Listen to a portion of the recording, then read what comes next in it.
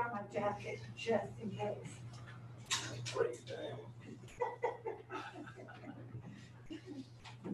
What time are we supposed to reconvene? 12:50? Yeah. 12:50. Sorry. Huh? You want to take back over? He did a good job. You did a He good did job. fine job. All I did was just sing them all back. You did a fine job. I look over there, man, sure I see him one.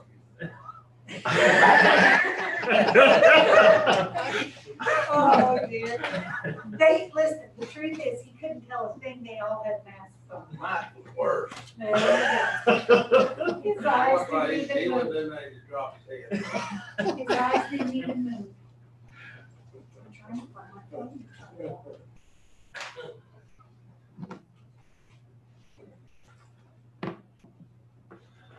Okay, are we ready? Yes. On the line? Yes. All right, we'll go ahead and call back to order the reconvened meeting that was recessed on October 6th, 2020.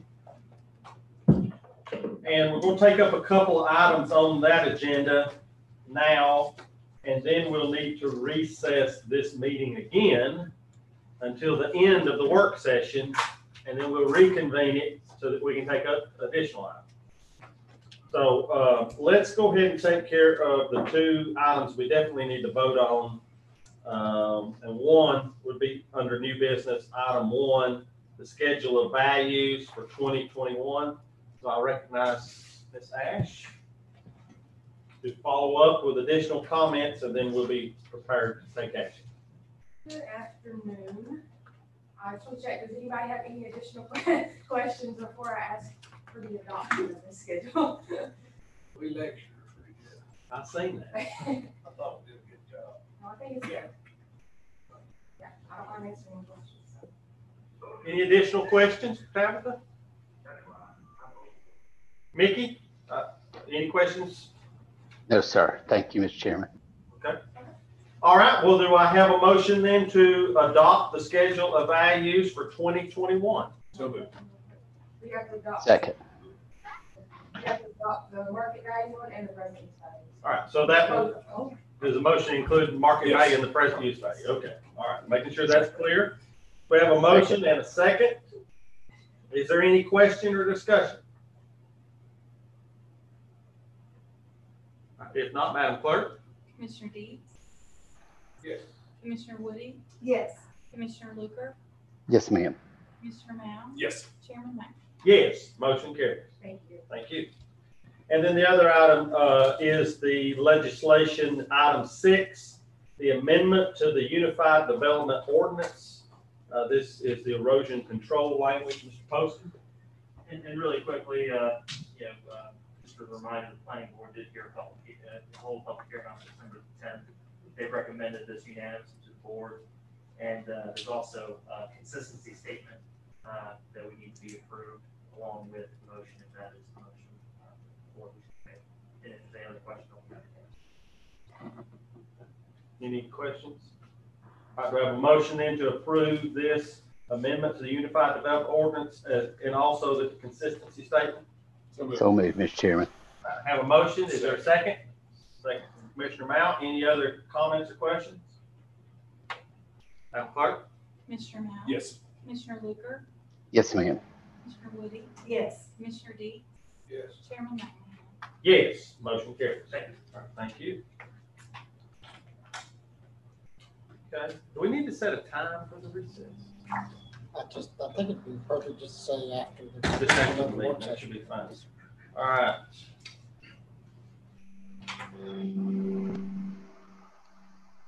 All right, well, we'll recess this meeting. Do I have a motion in to recess till after the work session? Move to recess till after the work session. All right, is there a second? Second. All in favor, say aye. Aye. We got just a few minutes and then we'll start her up.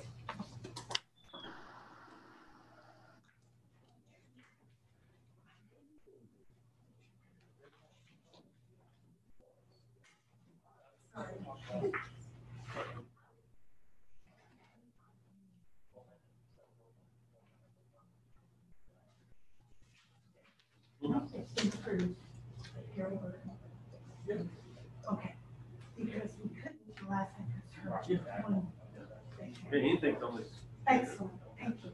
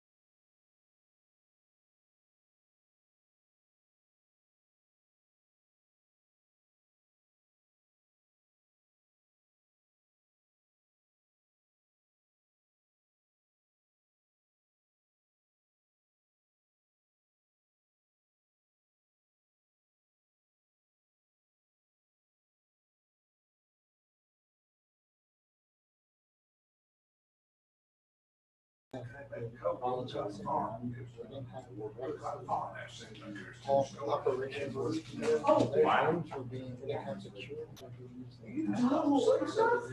They only allowed so many of them. Yeah. Then after they got But now it's a certain amount, then they said, never again. 5%.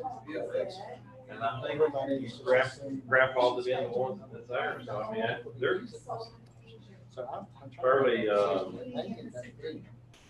guess, you want one, all way you can have one is to buy one somebody else got. Which means that it could be worth a lot of money.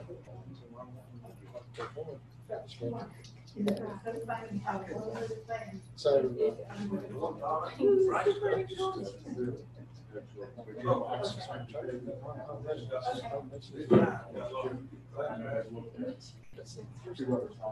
Oh, do you think they have a real design? I heard they're doing another one. It's a way. You lose all that, people drive. I don't, you know. It had something to do with some previous relationship.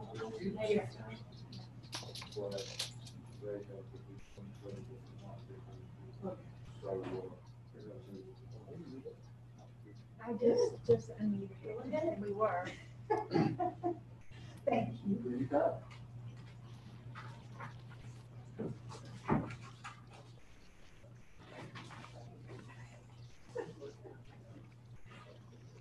We can see all that, money. Thank you, Commissioner.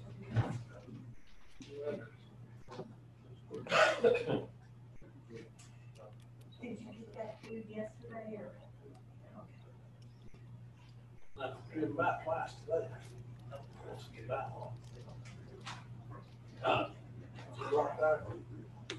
No, it wasn't a lot there. Yeah, good idea. Well, it's still there and,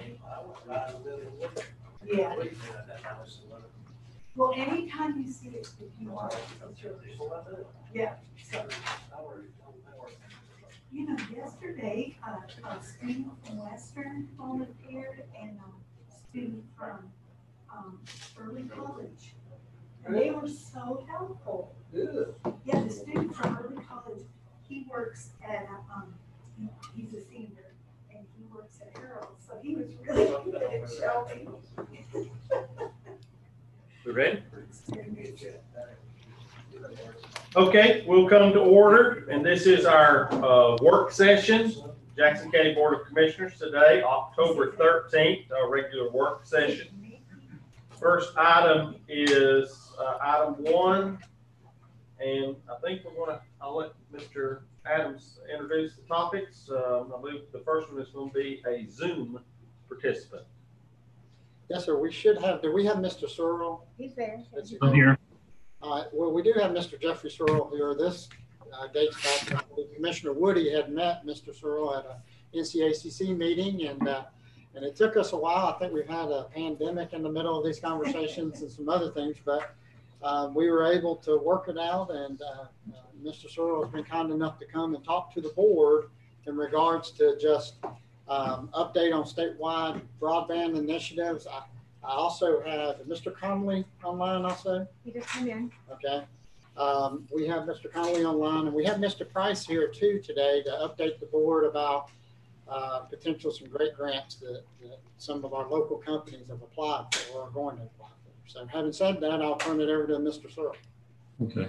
Well, thank you very much for having me. And you're right. We've been talking for several months about getting together, and I am sorry that I cannot be there in person. I always love coming up to Jackson County. My in-laws are in a neighboring county, so we're up in that part of the state a lot. But I'm joined today with Keith Conover, who is in that part of the state and lives there and works out of Asheville, and has been working closely with Don and others there in the county, along with the COG, to improve broadband deployment throughout the region. So I wanted to give you a quick update on some of the things that we're working on and they're going on at the state level, and then talk a little bit about our grant program, our survey that's currently out. We have over 700 responses from Jackson County alone, which is exciting. And I'll tell you some of those results. And then if there's any questions, I'd be happy to. I know that we have 50 minutes to talk, so I will try to move quickly and just understand that there is a lot going on. And yeah, I'll run out to you. I may not be able to cover all of it, but we'll take our best. Next slide, please.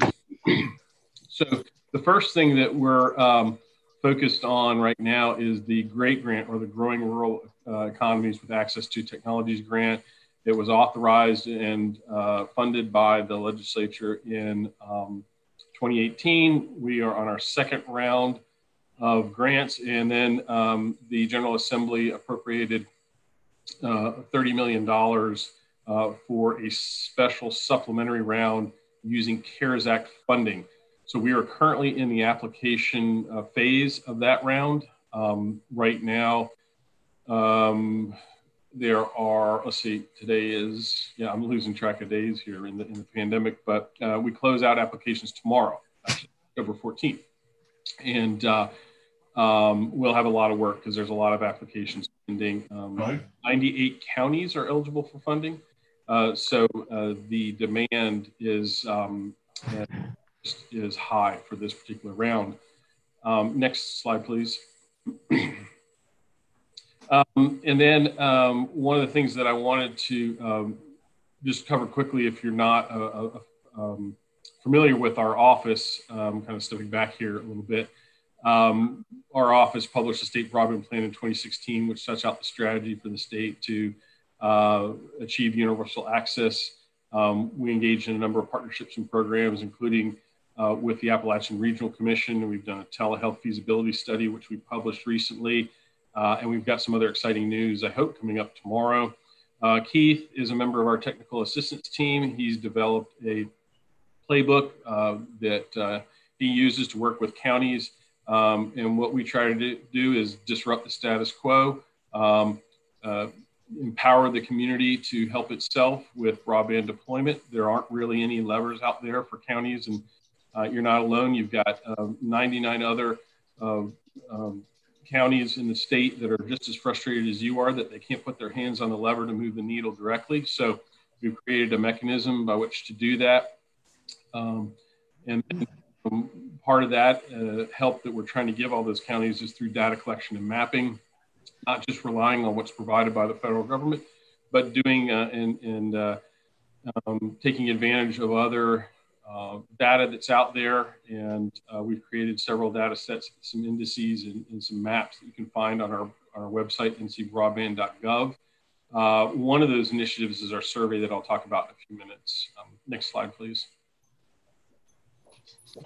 One of the things that we've done to try to disrupt the status quo is creative partnerships. Keith led this initiative to matchmake here with Western Carolina University and with Morris Broadband to utilize the infrastructure and assets that Western Carolina had for its electricity generation and distribution facility, and Morris's broadband's expertise in that business, and able to bring high-speed connectivity to 3,500 homes in Cullowhee and potentially expanding to 7,000 by the end of the project. Keith likes to brag, no state dollars were used in the creation of this program, no federal dollars either, so no taxpayer dollars at all. These are the types of creative partnerships that that we like to develop. Next slide, please. So I mentioned mapping. This map here is a representation of some of the data that we received from the Federal Communications Commission. This data is provided to the FCC by the internet service providers. So take it with a grain of salt. But one of the things that it does give us is some good information about where the significant problems in the state are. Those areas in red are where you see unserved areas or areas that may not have the infrastructure available to deliver high-speed internet access. And this is our first phase of attack right here. We're going after these areas hard, trying to raise money, find grant programs that will facilitate the funding of broadband projects in these areas, because to put it crassly, Check it out. the worst of the worst out there. You can see Jackson County in the lower left. So this is inside the rescue squad building. Significant part of that you see is in red. And They had all the doors open. There was more than 200 So, people there. At least next slide, 250, please. Probably. It's behind the so scenes. the Great Grants is one of the ways Kinda that we're cool. attacking these areas and trying to I think this would be a provide cover funding. shot, probably. We've distributed over $26 million They got really cool light. Tier 1 counties. We're connecting more than 21,000 households with this grant There's program. Frank Hughley. And then the private sector investment. So we can use these in the campaign when you're around 22. Stock. I'm sorry, I'm getting. One second. Holly Bowman? Holly, Gosh. can you hear me, Holly? He got his ass beat initially by this dude who he says. They is want to his mute best that, friend. Holly. And then he was out of the ring and he beat Chad down. So And then he was out here gloating. right. Good he was. And Chad snuck up on him. So that investment from the state dollars Crazy, right? matched with 20 million in private sector investments. Go ahead and mute her. But she can unmute. So. Oh, that's fine. All right, Next sorry up. that you got interrupted by someone. Okay, that's all right. That happens. I was going to just mention that $20 million in private sector investments to support that 26 million in state dollars that went to those projects. Next slide, please. I mentioned our our supplementary round using CARES Act dollars. Here's a quick timeline and deadlines. The General Assembly did set specific deadlines for us to receive applications and to make awards. So we are moving quickly to get that money distributed before the end of the year. As I mentioned, applications close tomorrow. We should have all applications posted publicly as statute on October 17th. So keep an eye out for that. Next slide, please. Other funding opportunities that we have been aggressively pursuing include the U.S. Department of Agricultural RUS funds. I'm sure you all are familiar with that program, but they've become more and more aggressive on trying to fund broadband projects. The state has done exceedingly well in receiving USDA Reconnect funds. Next slide, please. Here's just a quick snapshot of some of those programs where we've received funding. The only there's one that's not on there, but it's in Moore County. Next slide, please. We also work very closely with the Appalachian Regional Commission, and they've funded a number of smaller projects across the region and some of our telehealth work. There also some work that we're doing with the local libraries. Next slide, please. And then the biggie is coming up here in a couple of weeks. On October 29th, the FCC will hold a reverse auction. They will distribute $16 billion in the first round of that auction. And they are targeting all areas that are unserved, under 25 megabits per second download and 3 upload. We have 20 North Carolina companies or companies that do business in North Carolina providing broadband services that have qualified to apply or participate in this reverse auction. We should know more by the end of November where those awards were made. Next slide, please. This is just a quick snapshot for you of where a significant number of the federal grants and state grants have gone to date in the state. Next slide, please. And then the funding piece is reliant on good data. And I mentioned that earlier where we were trying to collect better data. So we have a survey out that takes less than 5 minutes. It's online, but if you can't take it online because you don't have internet service, we also allow you to take it by phone. You can take it by cellular phone or landline. It's in both English and Spanish. On our website, we have marketing materials. If you would like to send out via social media or print, we have materials that are already developed that you can use. And other counties have done this. One county in particular sent it out a little placard that has all the information in their utility bills. To date, in Jackson County, we received 700 responses. Some interesting facts that we'll take away from that survey so far are that 44% of the respondents from Jackson County are on DSL, which is extremely concerning, probably not surprising to you. 63% are somewhat or extremely dissatisfied with their service. Again, not a surprise to you, but it's helpful for us in our data collection. About 25% are paying anywhere between $60 and $100 a month. Average download speeds are around 27 megabits per second and upload about 5. Of the 405 respondents that took the speed tests, 67% said they had less than or showed less than 10.1 service and 84% less than 25.3 service. So why this is helpful, again, not surprising to you all, but helpful to us, is because when we're looking at these grant programs, we need this data, and we can use this data to carve out areas that may be showing up served on the FCC map, but that are actually unserved. And then we can justify those locations for funding. Now in Jackson County, such a large part of the county is unserved by the FCC's data. So it may not be as significant for you all, but I'm sure that there are still folks there that are in areas where a provider may say, well, we're serving you, but they're actually not getting the service that they should be. So I see that my 15 minutes is up. I'm happy to take any questions. Keith, again, is here from our office. He can take questions, and if there's at some point a need for him to respond in person or in the county, he can do that also.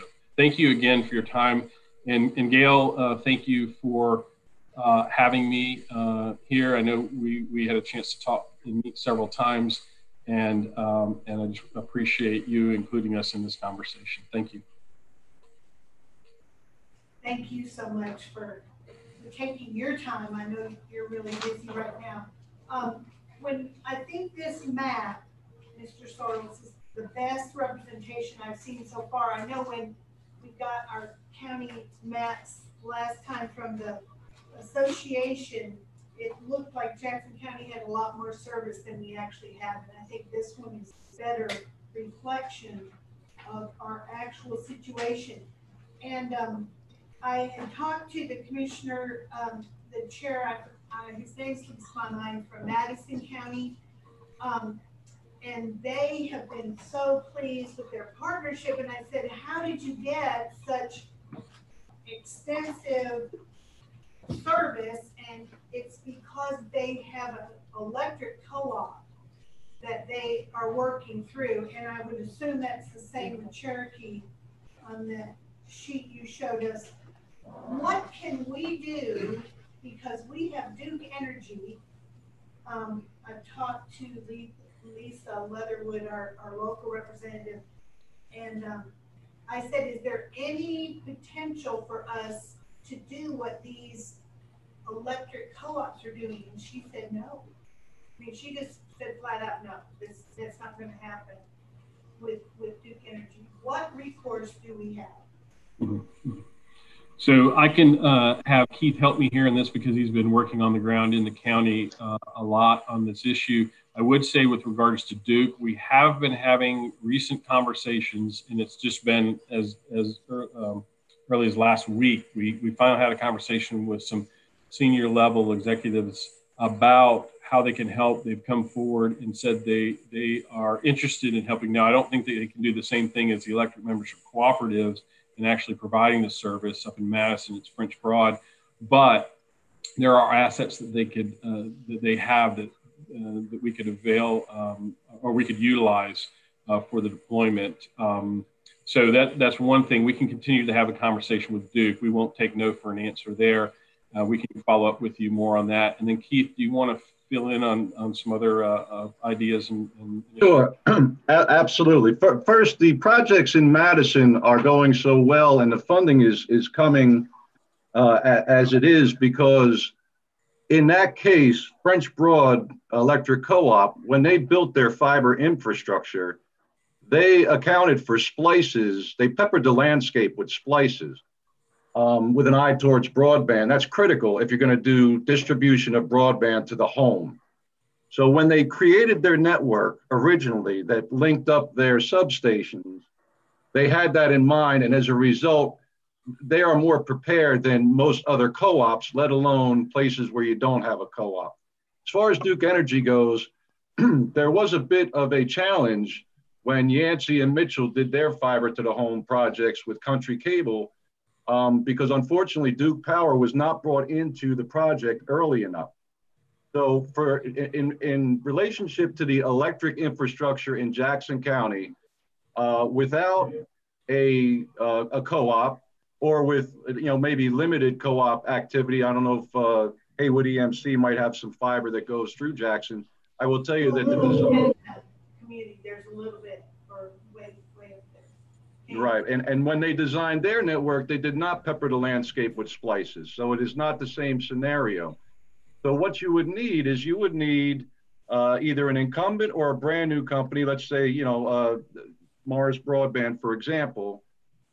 Goes after a grant. Let's say they go after a great grant. And we're going to hear about great grants. I think Rich Price is going to talk about some grants that are being applied for. I don't see those until they've been applied for, so I don't know about them. But let's say that Mars Broadband went after a grant.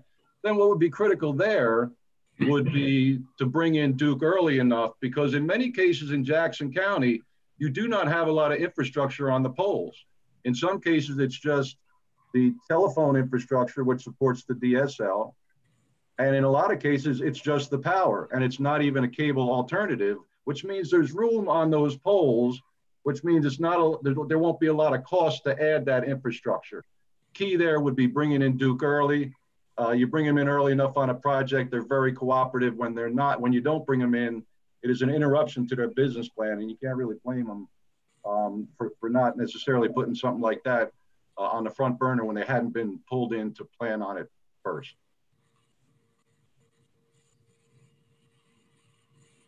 Mr. Chair. Yes, sir. Mr. Searle, I do have a question. I have the broadband service inventory up, and this is showing less than 25 megabytes per second. The Great Grant, do you have to be less than 10 to qualify? Is that correct? That's correct. Yeah, there's an overlapping provision where. So is there any conversation in Jackson County when we see a less than 10 megabytes, this looks different for us? And yeah. There's some question in regards to whether or not there really is 10 megabytes available versus the data that's out there. And so my basic question is there any movement with the Great Grant side to reduce that or to increase that to say a 25 megs or less? Yep, there is, and we look at 25 megs and 3 down as because that's what the FCC program, the USDA programs will fund. The Great Grant hasn't gotten there yet, but it's slowly getting there.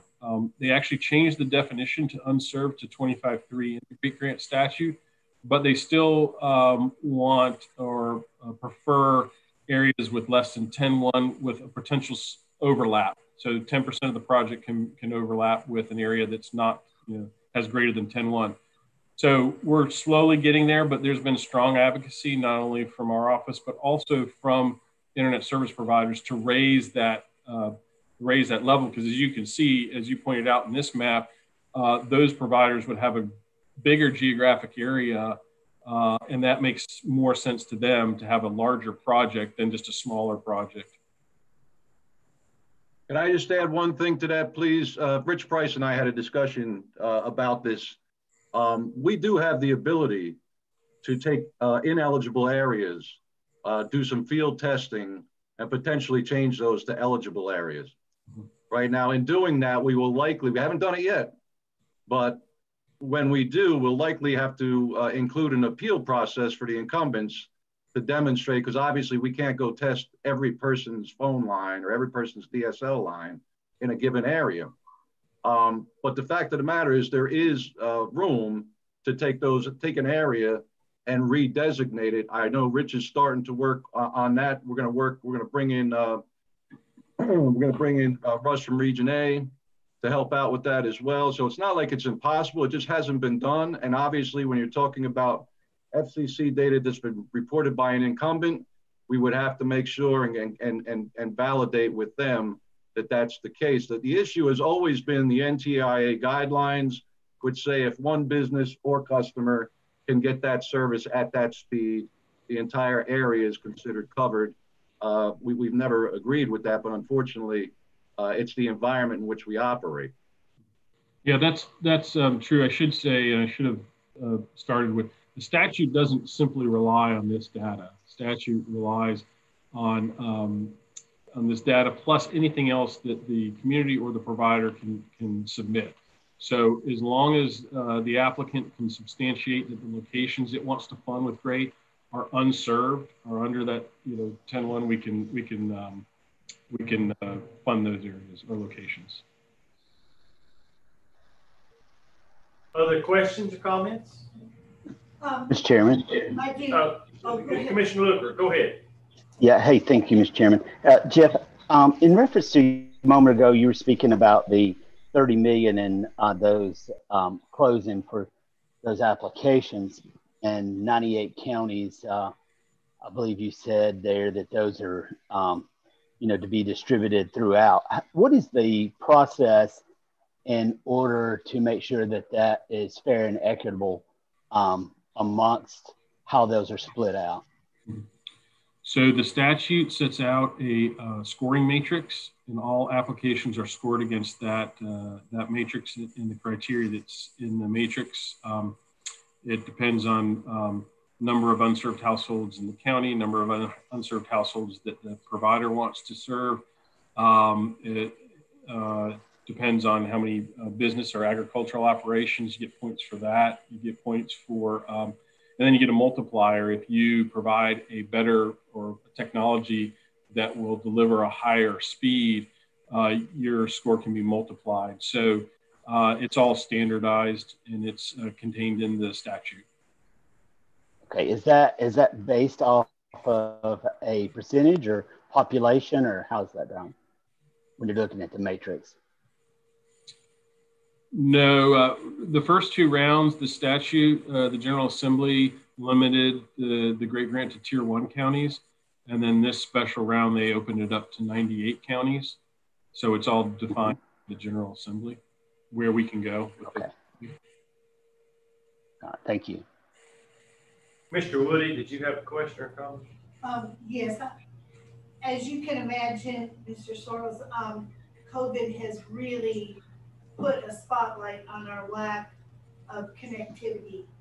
People sent home to work, schools, all those things. And I know you're hearing that statewide, but it has been a huge concern for us here. And I get asked frequently from our constituents, what are we doing to provide what we, back in the 20s, I guess it was electricity. That's the same kind of issue we're facing right now. And I hope that, I know you work very hard with this and continue to communicate to the state and in our legislatures as we're doing with the Association of County Commissioners, that this is essential work. It's not just, oh, we want to provide a nice service. This is essential service. And our people in Jackson County deserve this. And we have the most mountainous county in the state. And so if people in Raleigh just look at a map and say, well, there's connectivity here, they don't know there's a holler and then there's a ridge between that next phase, which there is a barrier to connectivity. That's right. So we have issues that are unique in Jackson County, and we really appreciate your advocating for us at every opportunity. Commissioner Woody, you're right. We've heard from people all over the state, and a lot of the stories are heartbreaking. And it's something that Keith and I work on all the time. I mean, we don't stop thinking about this. I'm actually 32 years old. And if you can tell by the dark circles under my eyes, I just don't get much sleep. But because it's a pressing issue for the state, we have worked closely with the governor's office recently. They are starting an initiative. We've helped support with some procurement, negotiating, and then procuring additional hotspots for students in some areas, and bus Wi-Fi. And I know, we're trying to triage this situation currently, but obviously for the long term, we have certain long-term goals and strategies that we'll continue to work with you all on. And yes, there's not one technology, there's not one business solution that'll work in every county. So that's why we have folks like Keith working on the ground, so we know exactly what's going on. We can develop those relationships and we can move things forward. So we pledge to continue to work with you and the other commissioners and Don and Rich to improve things in Jackson County. Thank you so much. Any other comments or questions? Okay, we thank y'all very much for your presentation. Thank you. So, Mr. Chairman, I just for everybody's information, if we could just, Mr. Price, if you would just inform the board of the great grant applications that you know that are being submitted. Certainly. As of today, I'm aware of 3 grant applications for communities in Jackson County. The first is from Sky-Fi Wireless, which Sky-Fi was awarded a grant during the original round when Jackson County was eligible as a Tier 1 county. They're looking for funding to support portions of 4 different communities. This would include parts of Dillsboro, parts of the Willits community, Quest Ridge, and up into the Tuckasegee area. It's a total of about 245 homes, approximately. The second is Morris Broadband. They applied for funding to support portions of an area of the Coke Creek Road area, and it looks like potentially around 100 homes for them. East Coke Creek. They have just said Coke Creek, so it more than likely would be that East Coke Creek area. The third is a company called Comporium Communications. Comporium is the primary provider in Transylvania County. They have been approached and worked with the Holly Forest community up in Sapphire. Their interest is to bring fiber across the county line and be able to connect into the Holly Forest community, which would service approximately 636 homes. So right now, summarizing that, that's roughly 980 to 1,000 homes that could potentially be serviced. Now, can all 3 of those grant applications be fulfilled? It's probably not likely because, as you heard, Mr. Sorrell, it's very competitive across the state. I would also encourage the board to pay close attention to what Mr. Sorrell said early in his discussion. If you look at the maps used right now to determine eligible areas for the GREAT Grant program, you'll see a majority of Jackson County appears to be served at that 10 megabyte download speed. And the majority of those people are served by a provider and are using DSL connectivity. We know intuitively and from feedback across the county and feedback from yours truly, who used to be a customer of that particular provider, that we are not getting the 10 megabyte download speeds. So our challenge and our opportunity is to challenge those areas. And you don't have to think much further than Tuckasegee, Caney Fork, Little Canada, East LaPorte, all those areas in the central portion of this county where there is really no fiber service at all. And that's where we're really trying to focus. But keep in mind that none of those areas were eligible for GREAT grants because they appear to have access to 10 megabyte download speeds. And then finally, I'll share quickly that we are working on another project, economic development related, that if it goes forward, we will be looking for funding from the Appalachian Region Commission to potentially do high-speed wireless internet throughout the entirety of downtown Silva, Main Street, Mill Street, Bridge Park, and surrounding areas. And then we're using a minimum of 12 right now, wireless hotspots all over the county, public schools, yes, rec centers, river access points, the parking lot at Save More. All of those are still in use in areas that we're trying to encourage those who don't have service that they can go there to try to get their kids' homework assignments and that sort of thing. And I'm happy to answer any questions that the board may have. Any questions?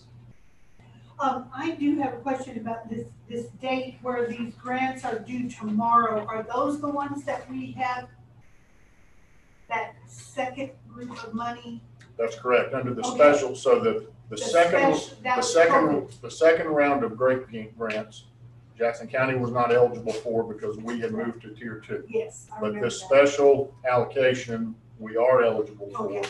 Tomorrow is the deadline, so Yes. my office has worked with all of these providers, as well as the Southwestern Commission and others, to get letters of support, provide data, et cetera, that would support their application. So to my knowledge, they're all in good standing and should be submitted on time.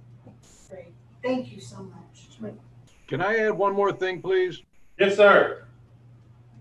Just want to let you know that this past week, we did a field monitoring visit, like an audit on Sky-Fi because of the first round of GREAT grant money that they got. Part of the process is monitoring how well they are progressing and whether or not they are keeping the promises made during the application process.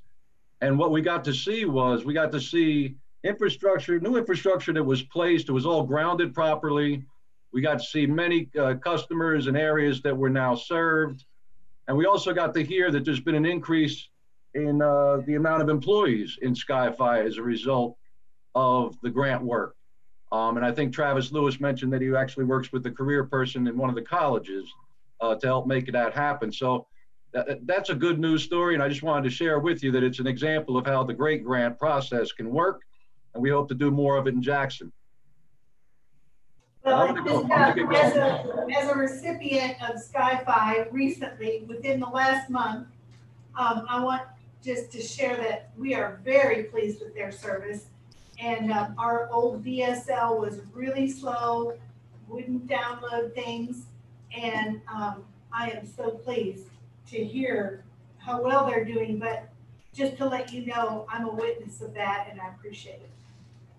Thank you very much for all your time.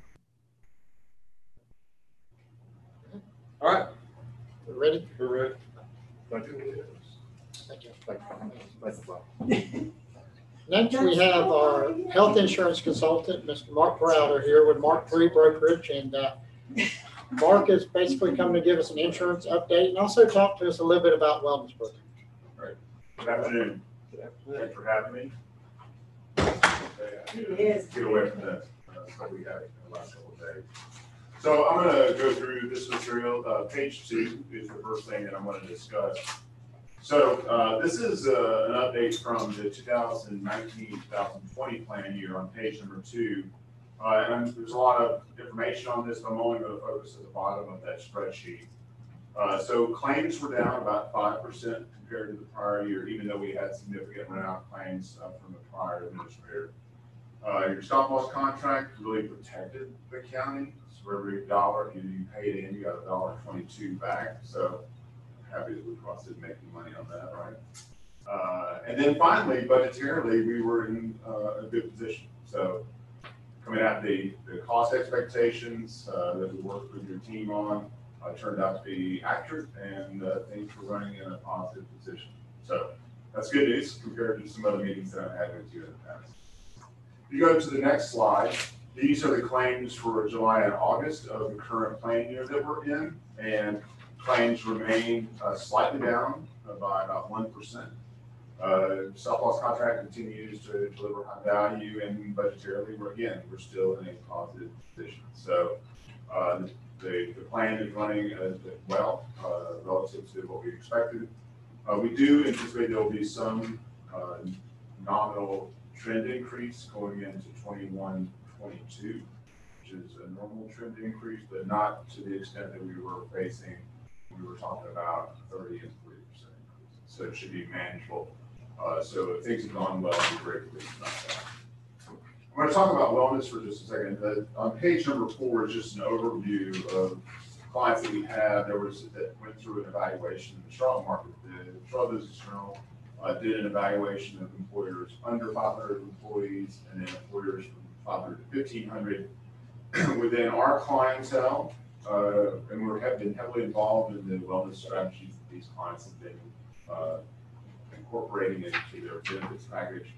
The city of Salisbury was number 2 out of the list of 8 or 9 on this page. If you go to the next page, slide 5, Cabarrus County was number 3 and Rowan County was number 1 based on the evaluation. So we wanted to take some of this experience we've had and been working on population health management for over 20 years to talk about some of the things with staff that we're going to be at least talking about incorporating the 21-22 plan.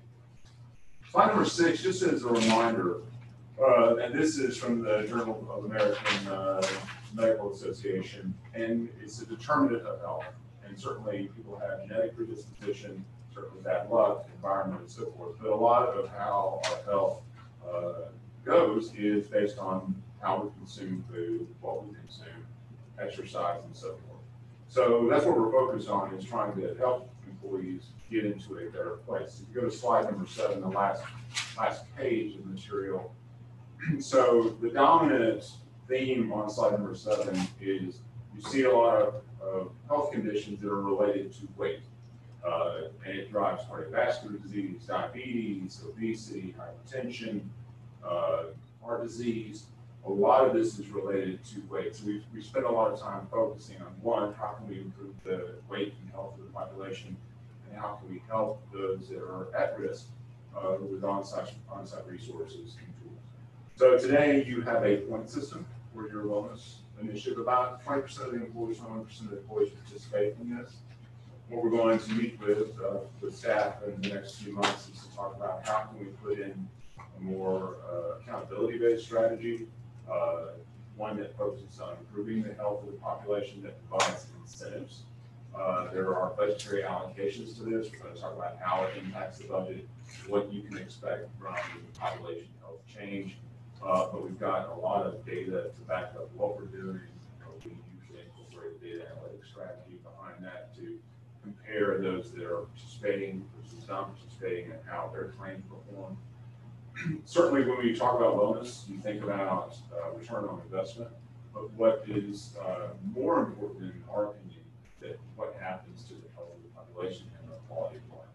So we are successful as a team to change people's lives, to move them in a better place, and provide them with opportunities for self-help, self-management, and external resources on the ground to really put them in a better place. Any questions of me at all? Generally, it's a good story today. I have a question about the claim trend a little bit lower. Is that something you're seeing across your clients? Because I'm wondering how many people aren't going to see the doctor because of COVID, at least for March, April, May, if that is maybe one variable that could be.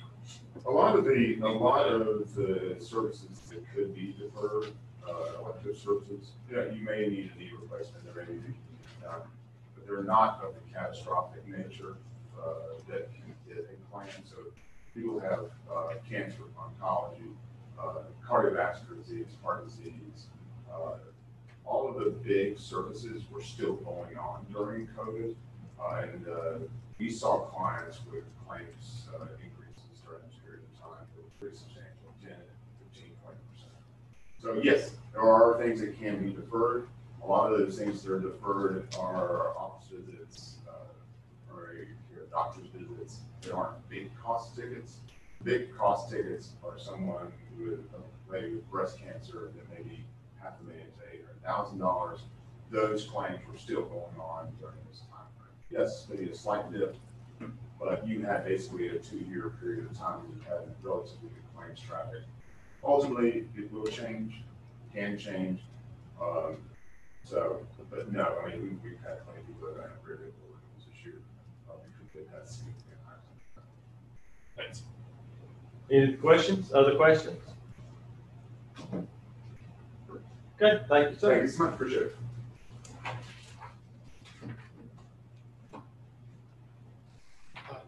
Thank you, Mark. So next we have Mr. Ellis to come talk to the board about proposed dog park and Cashers. I've got several items that were included in your packets, but I'd also just received a PowerPoint here in the last day or two from Vision Casher, so we'll defer to that in a few minutes. But having said that, I'll turn it over to Mr. Ellis. Thank you. Okay, everybody, good afternoon. Just want to get in front of you. We've been approached by Vision Casher and/or a willing donor to possibly construct a dog park at the Casher Rec Center complex.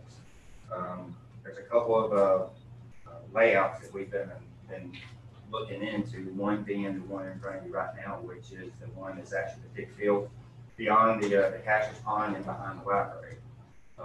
After looking at this one, and I had got a chance to talk with you, Don, but I did get a chance to talk with environmental and or code enforcement.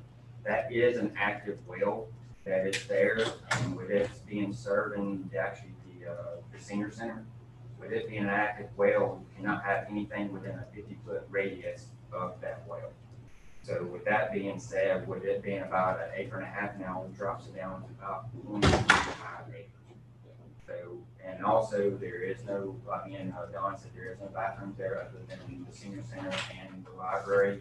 So that site probably is going to be off limits unless we talk about otherwise. So that was this site was the original site that Vision Catchers approached the county with. And so what I did was I'd asked staff, planning and other staff, to evaluate the site and also to evaluate other property to try to find out or figure out the best potential location for a dog park. Well, staff had come back, and we occasionally have parking issues over here, plus there are no facilities, direct restroom facilities here. So staff came back and initially recommended that we look at another location. And so we've got a couple other locations we're going to discuss. Well, prior to coming here, I went and met on site with staff, and we walked around, and I just asked Rusty to reevaluate this site because there was potential for the dog park to be larger here. And so that's what there was. Now that's where Rusty has come back and confirmed what we thought may be the issue, that the well would reduce it. So at this point, between staff recommendations and obviously restrictions associated with that well, we would not recommend this. And then we also got back from code enforcement from that being the Catcher's Pond, which is the head of the river, that there actually has to be another 50-foot buffer from the bank to any structure or anything with that. So that really eliminates a whole lot more area than that thing. So John is actually from the planning office has actually got us another plan that is actually below the playground, which is there in the center of the complex, where it actually is about the same size as that what will now be with the restrictions of the well and the Catcher's Pond. With that area, it's about a 0.32 acres is what the one would be there below the playground, which will have a walking trail on either side of the dog park as well, and the bathrooms there and the playgrounds there. So there is ample parking also on, you see right now, there is ample parking that we'll be able to use from the rec center. But the main focus on that one is bathrooms are located in a short walking area, as well as a walking trail from both sides to where you can have easy access to that dog park. The left-hand side of that is actually a small dog park area, separated by a fence for the large dog park area. I think Don is handing you out the presentation that Vision Catchers is. We use this as a fundraising tool for businesses and donors willing to donate to this area in here. So I think he has it broke down to around, I want to say probably about $40-something thousand is what Jim and his people have come up with actually to fundraise for that. 42.3 is what he's actually come up with that. And then Don, you can, if you. Yes. So the people at home saying this? No, because it's hard.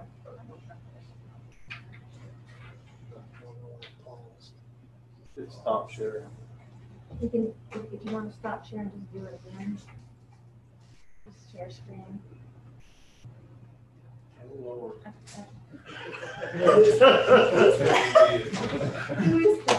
Randy Dillard. But this has been a big topic for access. All right, there's the dog park. So this is the presentation that Vision Catchers, I believe, is this presentation was actually discussed with the leadership class that we participated with today.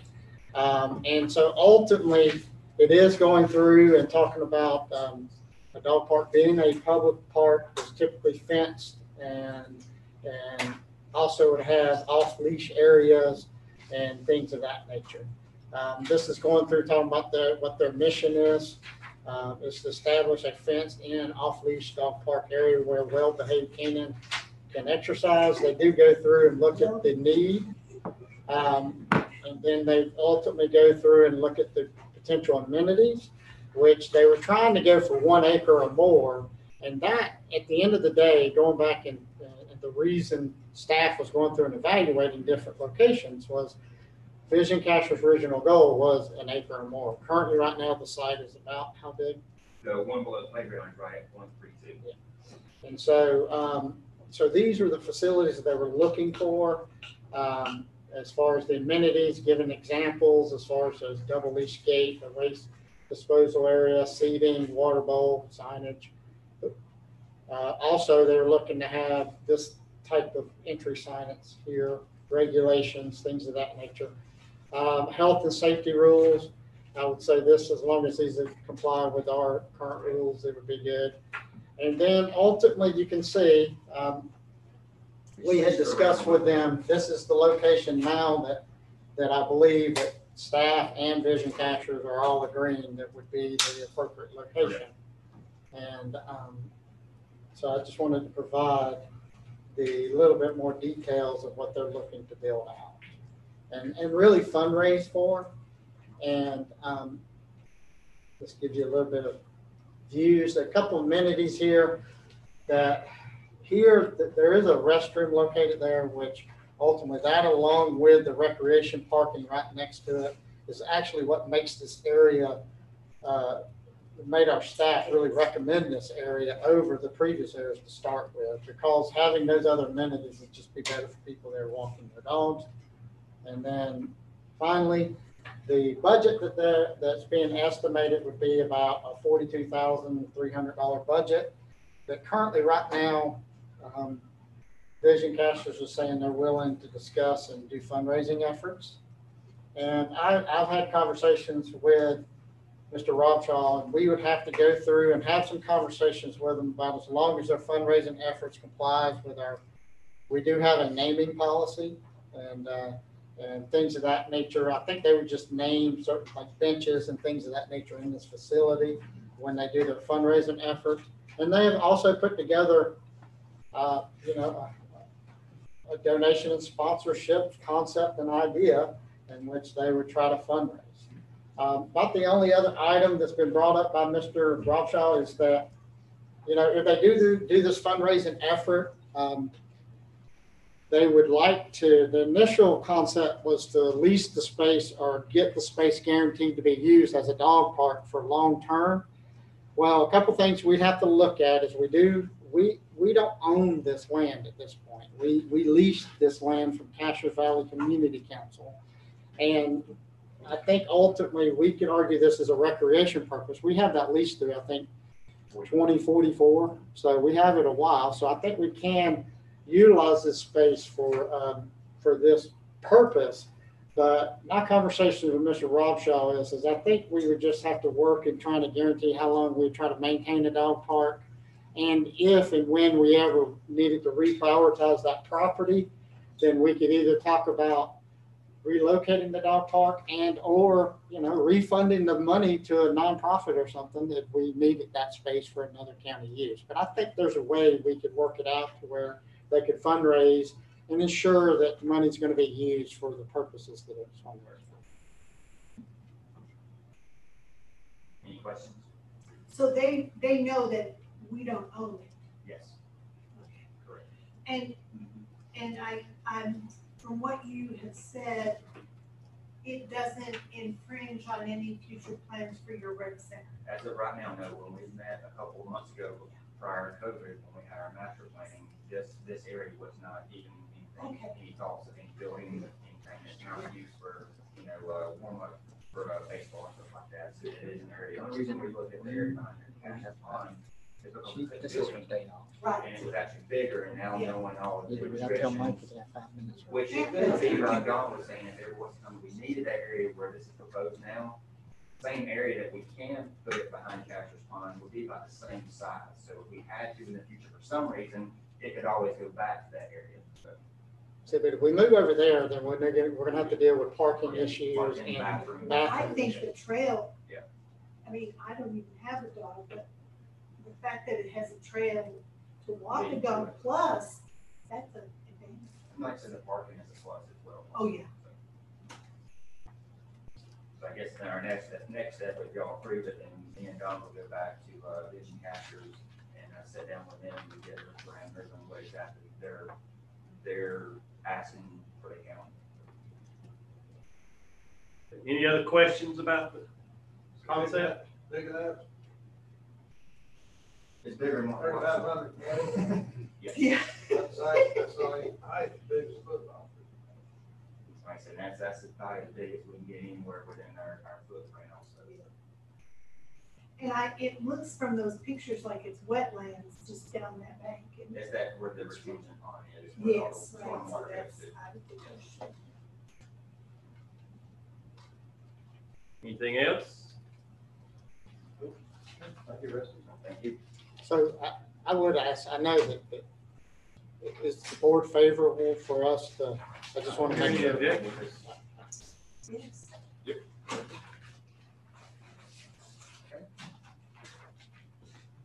Thank you. Yes, thank you. I think next, for the sake of time, we have a participant for for item 5 that has logged on from what Mr. Adams has described to me, that we probably need to go ahead and take care of item 5 next, and ask Mr. Pope to sort of just hang around. Do we have to unmute her and Terry? They can unmute themselves. So Ms. Perkins, can you unmute yourself? Hi, yes, I'm here. This is Carrie Okay. Perkins. All right, Don. Yes, sir. While we're doing this, I'm going to pass out another item. What you had included in your packets is the tabulated, the certified bid tab. And I've asked Ms. Perkins, and I appreciate Ms. Perkins. She is our lead architect for the Animal Rescue Center. And this is her day off, her week off, and she has been kind enough to come and be available to the board to discuss our bid tab. So what you do have included in your packets, and it's also online here, is the certified bid tab. Carrie, can you see that? Yes, I can. Okay. And so if you would, Carrie, just would you just summarize what we're looking at here, please? Sure. These are the bids that were received publicly for the public bid opening for the Animal Rescue Center and the Green Energy Park. All aspects of that project were bid together, so the new building as well as the full Green Energy Park. These are listed in order from low to high, H&M Constructors being the apparent low bidder. There was quite a spread between the low bid and the high, as you'll see. But in analyzing, especially the Animal Rescue Center portion of the project, the low bidder, in my opinion, does have a cost per square foot for that type of building to be expected. So my professional opinion is that there's nothing to be alarmed about with that low bid number. There's several alternates you can see that were bid as part of the project. This was really done in an effort to provide some options to the county should you wish to take any of these alternates. I'll just briefly talk about each one. Alternate number 1 is to provide a backup generator for the Animal Rescue Center itself. So that it's a little bit of a plug and play type design. If you can imagine, you can add that generator at any time in the future. The building is designed within the base bid to receive that generator. So just the piece of equipment with the transfer switch is part of that alternate. Alternate number 2 is an epoxy floor in the dog kennel portion of the building. That is, the base bid includes a sealed concrete floor that slopes to the drains in those animal dog kennels, but the epoxy floor does provide some durability to that floor surface and makes it a lot easier for the staff to clean. So we included that as an alternate. Alternate 3 is a radiant floor in the dog kennel portion. This is a bit of an unusual thing to include, but given the availability of the methane gas, and we're already using the methane gas to heat the building and provide hot water for the building. So we wanted to include this as an option for the county, should you wish to include this as well. And with the weather there in the winters, it would be a nice thing to have. Alternate number 4 is a polished floor in the kennel. So alternates 2 and 4, you would not take both of. You would choose, they're simply options for the floor surface in the dog kennels, and they have everything to do with cleanability and durability of that floor surface. Alternate number 5 is a prefabricated restroom building to serve the Green Energy Park. There are obviously restrooms in the animal shelter, Animal Rescue Center, but just for the walking trails and the rest of the Green Energy Park, this would be a public restroom building. And then alternate number 7 is a prefabricated storage building, which would consist of several storage units, so to speak, so it would be shared among the Green Energy Park and the nonprofits and the Animal Rescue Center. On the last column there, the walking trails, those are the walking trails atop the abandoned landfill. And we asked for unit pricing on that and did receive it in some different formats. So we just wanted to share exactly what was received. So every bidder provided clear cost on that, but in slightly different form. So we just provided that exactly as we received it. Don, is there anything else you'd like me to describe about that? No, I wanted the board to do, and what you're here for too is when we start, I'm going to now go into the second part where I've sent out what does this mean to our budget and where are we at as far as the actual budget versus the bids. And the board may start getting into discussions a little bit more about these alternates. So Carrie, that's really why I wanted you to be here, was to make sure we understood the alternates in case the board started making some decisions towards that. Sure. So what I'll do is if I want to come off of this bid tab.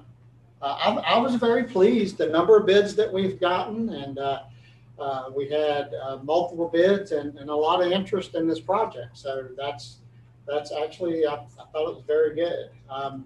So I'm going to do this, and then I may have to get Heather to help me make sure that it's shared with the public. Nope.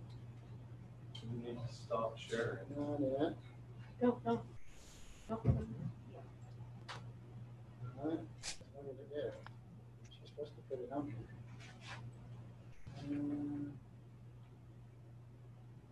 Bear with me, I apologize.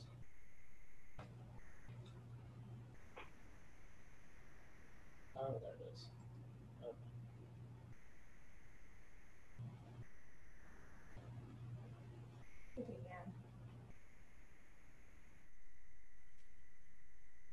There we go. And we are, I believe the public can see that. So Carrie, can you see that? Yes, I can. Okay. So what I tried to do is break this budget down just to show the board what's available.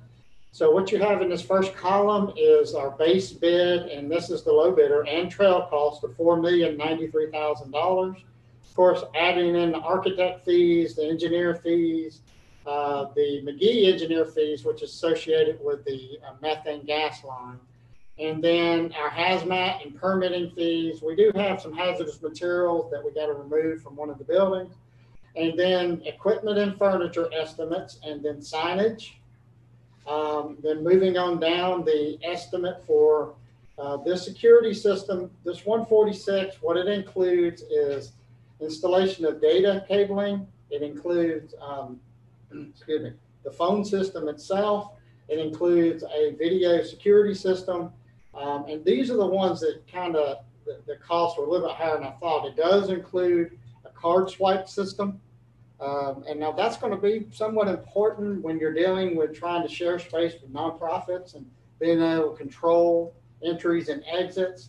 And then it also does have some AV costs associated with that. Shipping containers, the shipping container costs, that's where we're going to buy these shipping containers, and they're going to be the replacement storage for the Green Energy Park.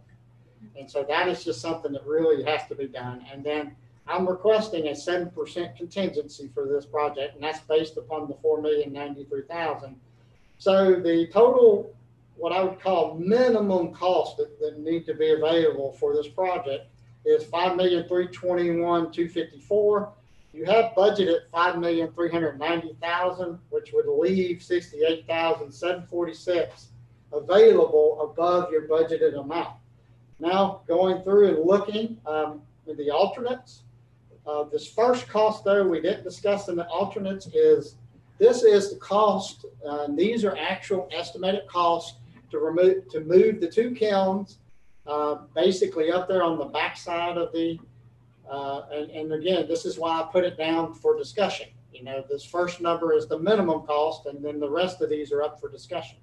So that would be to move the 2 kilns, also to build out a carport. One of the kilns would be needed to be under a carport, and also to put fencing on the back side of what's now the SRC to separate it from the SRC. If you recall, our plan was to continue using that SRC while we're constructing this facility.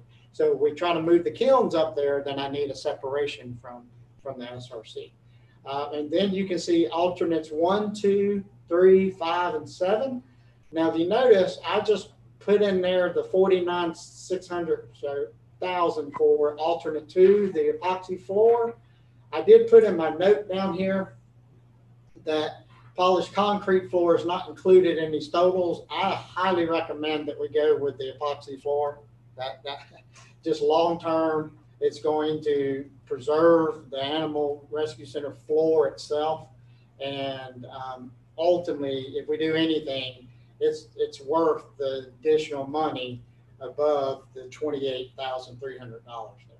But ultimately, if you were to fund everything, the kilns, carport, fencing, alternate 1, the backup generator, alternate 2, the epoxy floor, alternate 3, the radiant floor, alternate 5, the public restroom, and alternate 7, the storage building. That's a total of 407, which the total budget would be $5,728,000, and that leaves me a shortfall of $338,726. So what you have here is I have $68,746 available for the 407, meaning it's available in current budget for $407,000 worth of needs. If the board does not fund the entire project, I would, my priorities here would basically be the epoxy floor. I truly believe we need the epoxy floor. And then ultimately the public restroom. At the end of the day, that's a prefab building. You're building a walking trail. Although I know you could walk down to the Animal Rescue Center, this public restroom is up by the trail.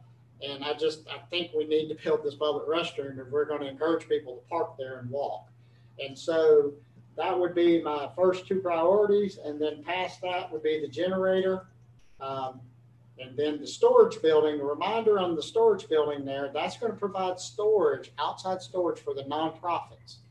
If you recall, we have a nonprofit office and we rely on our partnerships with these nonprofits.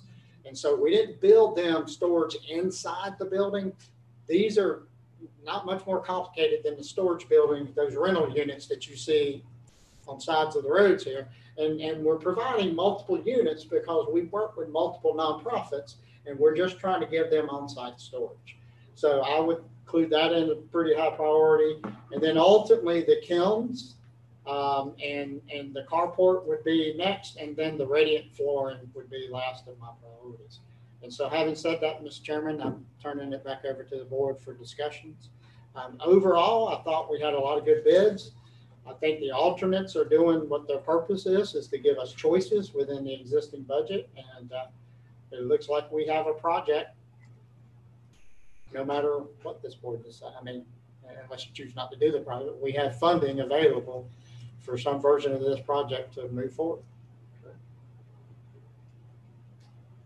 Anybody want to just go ahead and state your feelings about the alternates? It looks like the budget, as far as the base project, came in under budget. So we do have the alternates considered. Where's the public restroom going to be located? Let me rephrase my question.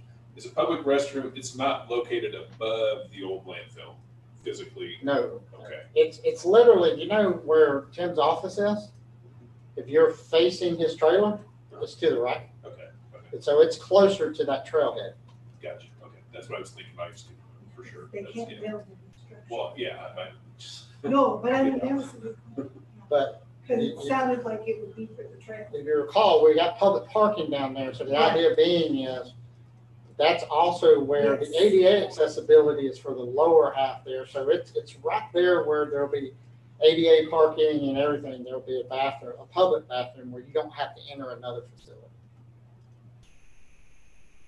Well, I just say personally, I've had some experience with radiant floor which has not been a good experience. And I just don't think that that's a good cost. I think in the end, it could cost you money. Other than that, I'm okay with the other alternates. That was my question too. What other heating system would be available if we didn't go with the radiant floor? Well, it's fully heated and fully heated. We're using the boiler heating system. Well, hey, Carrie, can you explain our heating system, please?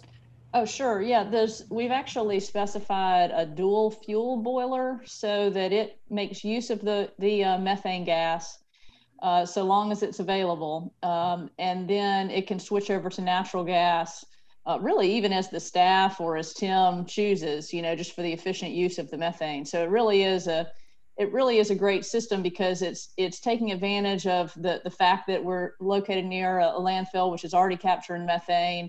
But doesn't lock you into that long term. So it can also be run on natural gas. So the building is fully heated and cooled, and methane is also used to heat water in the building. So the dog kennels, just to answer the question about how else would it be heated, the dog kennels are heated. Now, dog kennels have kind of an indoor and outdoor portion, with a little small transfer door that a dog can go through to get to the outside portion. The staff can open and close that little door as they wish and depending on weather. So the outdoor portion, if we were not to do the radiant floor, the outdoor portion would not be heated because it's outside. It is covered. And that's really a very common setup that you can see in other animal facilities or boarding facilities. So the radiant floor would provide some heat at the floor level on that outdoor portion. That really would be the benefit there, is that then the dogs can go inside or outside in the cold weather if need be. The request from the health department staff or the animal control staff was that it allows them to leave the doors or the animals outside longer. But without the radiant flooring, when it gets cold, you just bring them to the inside.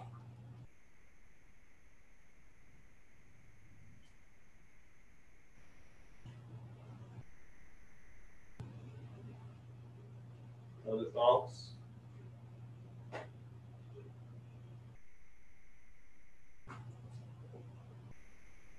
So your top three again, Mr. Manager, were the 49.6 for the epoxy, the 26.4 for the storage building, and also the 80,200 for the public restroom. Those top three. Maybe not in that order. It was I'm sorry, epoxy floor, public restroom, and actually the generator. But the storage building is pretty important also. Honestly, for $26,400, the partnership that we rely on with the nonprofits, it's fairly important also. Again, the generator is important.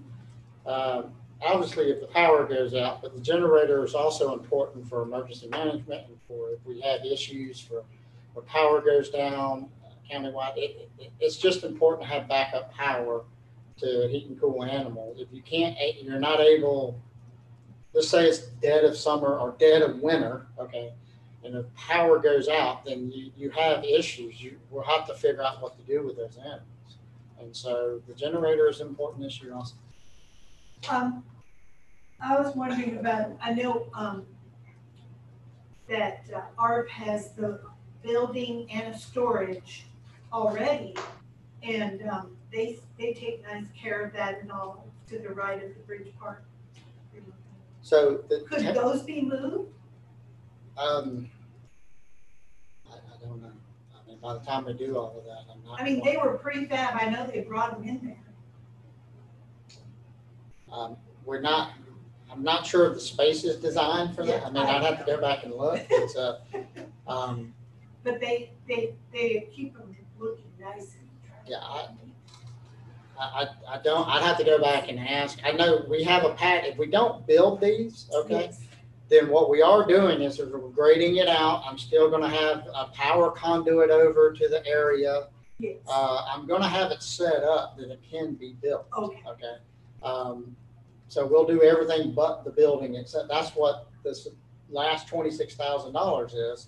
is the metal building itself. And then what I was planning on doing was using county staff to go ahead and finish out lighting okay. and things of that nature. Yes. So I try to save costs there. Sure. I mean, ultimately, I was giving you priorities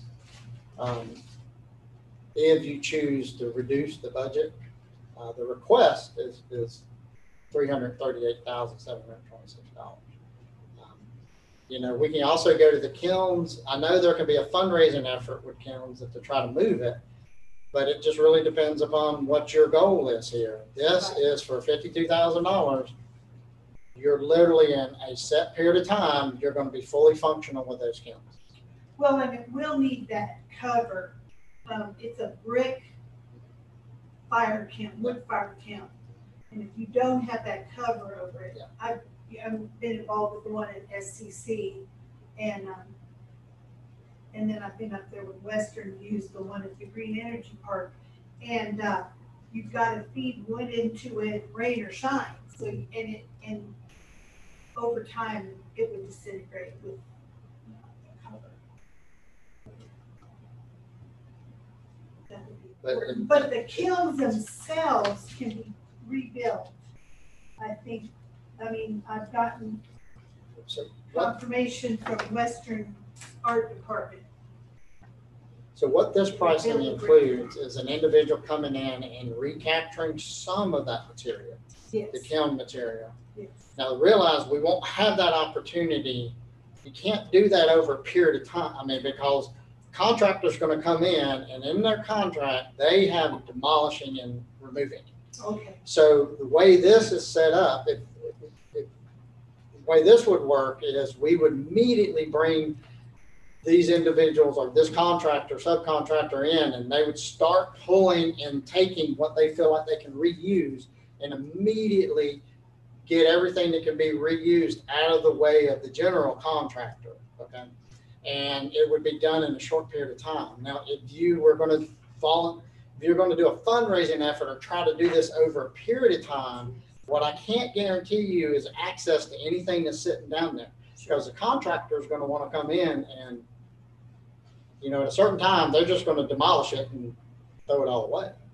And so unless Western can walk in the next 2 months, or not even 2 months, in the next month and claim it all and try to save it, then you won't have that opportunity to do that.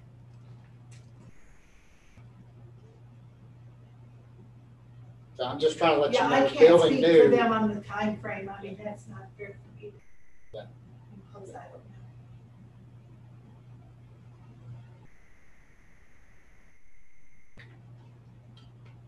Now, let me ask this. There's also kilns, electric kilns, that are in storage and have been for several years, that were bought with an initial grant, never been used, and they're in storage up there.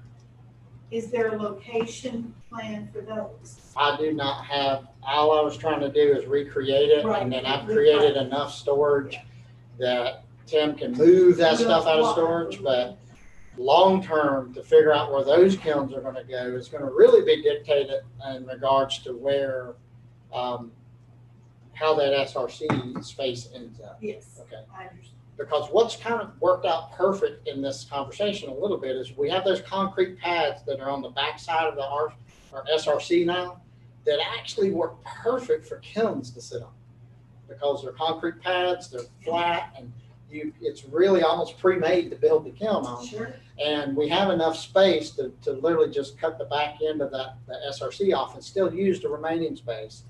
And so whether or not we have additional space for those other kilns will be dictated about what eventually happens to the rest of the SRC space. Okay.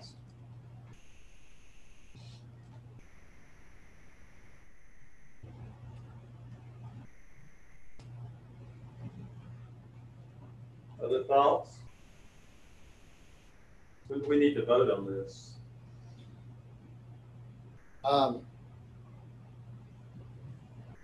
Carrie, in the bid specs, one what's the standard time? I hope we vote sooner than this, but what's the standard time to award and go into contract and so forth? We didn't lock you into a time frame, but we did say that we would do this quickly. That we were asked that question at the pre-bid meeting and said that we didn't anticipate any delay on it. And let me ask you this, Carrie, what would is there a way to, when do we have to, if for some reason or another the board wanted to discuss some of these issues a little bit more, is there a potential way that we could look at the minimum cost, get the contract going, and then, you know, not delay a long time, but delay for a couple of weeks if we needed to for the alternates? Yeah, you could always even get under contract for the base amount and then add any of the alternates by way of change order. And the reason I say that, the first step would be to award the apparent low bidder and then authorize us to go and negotiate the contract. You know, we have to come back to you with a full contract, and we have enough money in the budget to move forward with the base contract without the alternates. That sounds like a reasonable path to go down, personally. I'll go ahead and move forward with trying to award the contract on the base bid and then consider these alternates at a later time as the change order or approve them. Yeah, I mean, I'm just buying a couple of weeks. I'm sorry? Will that affect the start of their site preparation or anything? Yes, everything.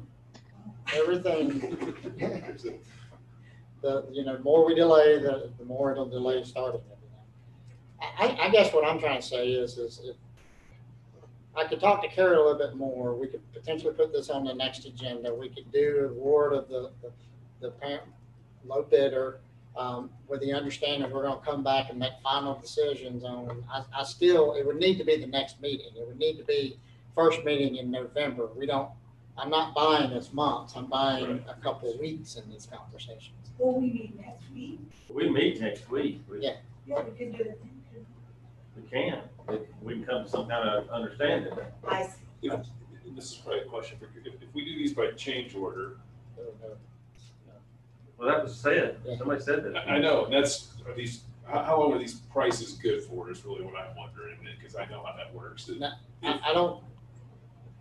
You're not even wanting to do that. Well, I'd have to go back and see how the change orders generally could have additional costs.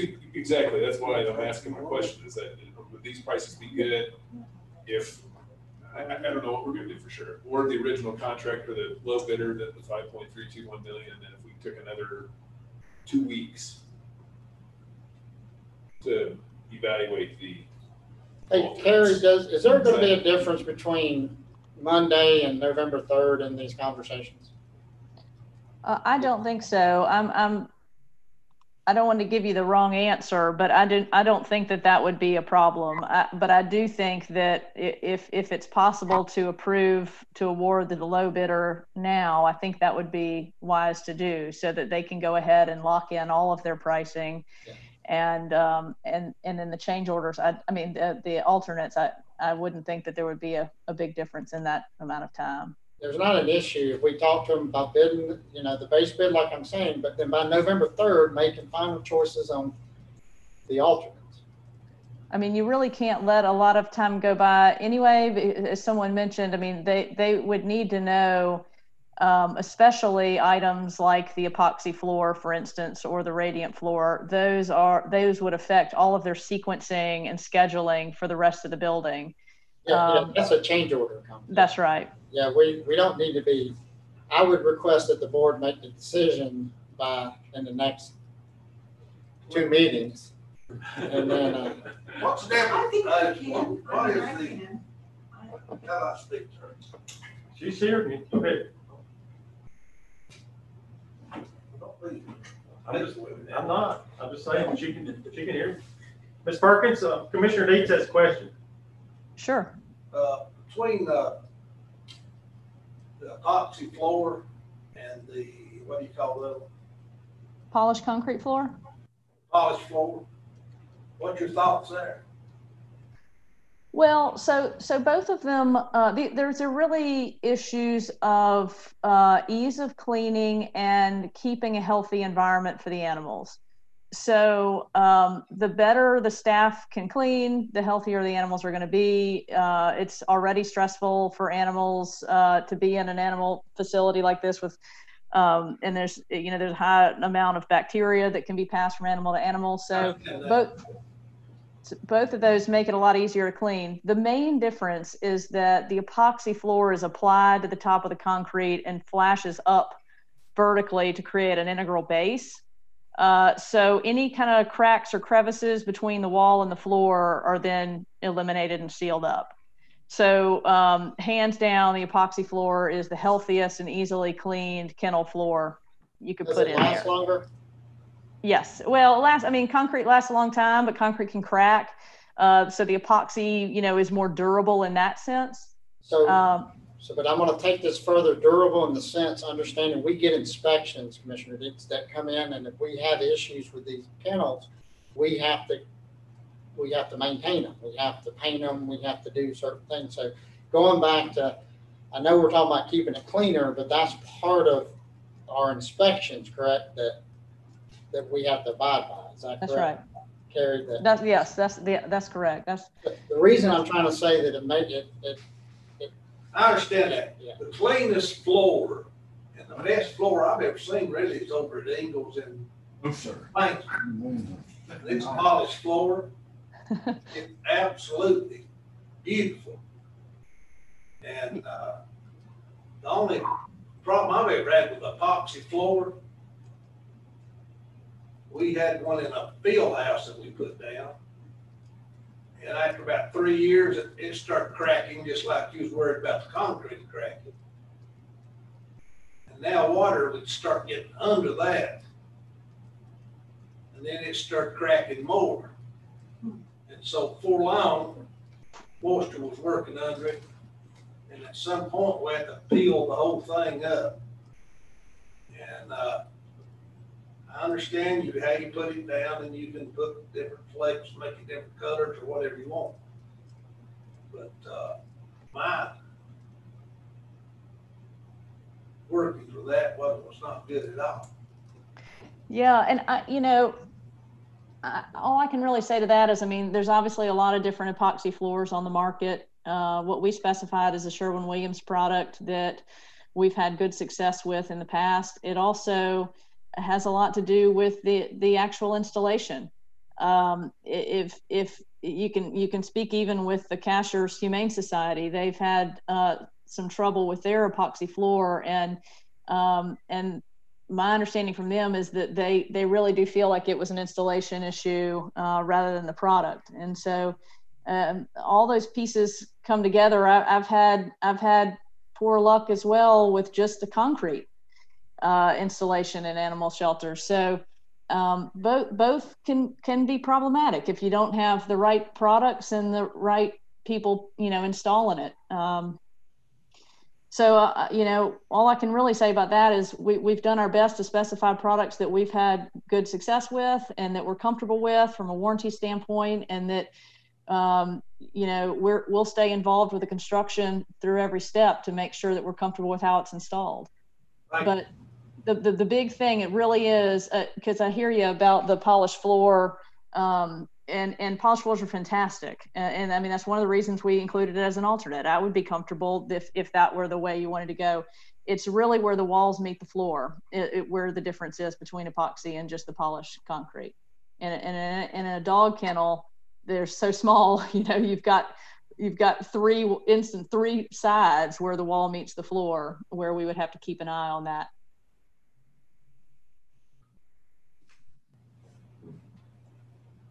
I have a question about the kilns. These electric ones that you're talking about. They're in storage that they've never been used. Okay, so the existing kilns out there are wood-fired, outdoors, and exposed. I assume these electric ones, though, would need some sort of structure around them? Yes, oh yes. And they can't just be cardboard? And it would be problematic, I think. I've used kilns for, graduated in 1972. But anyway, electric kilns need to be in and enclosed. Okay, that's because of the elements and it's gonna rust. yeah. No, that's what I thought. I just They thought I get, wanted- you know, they get up to very high degrees of fire. Okay. So And then that's on a the good question.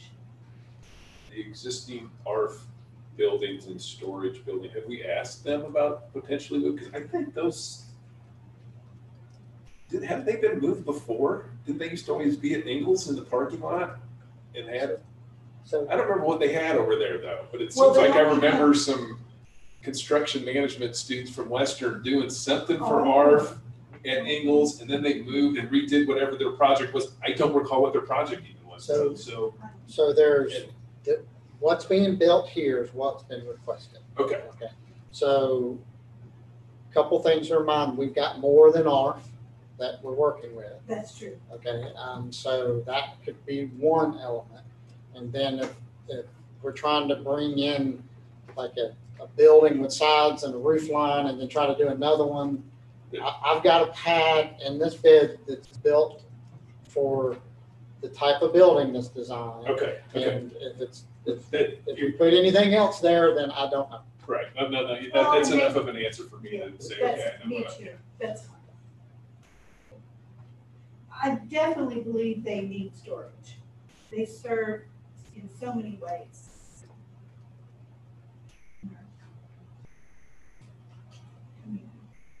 And if the kilns don't get taken care of, that affects the whole project schedule, basically. Is that a fair statement? Well, what I'm, it's if the kilns don't get taken care of, we will not have any recovery of the kiln.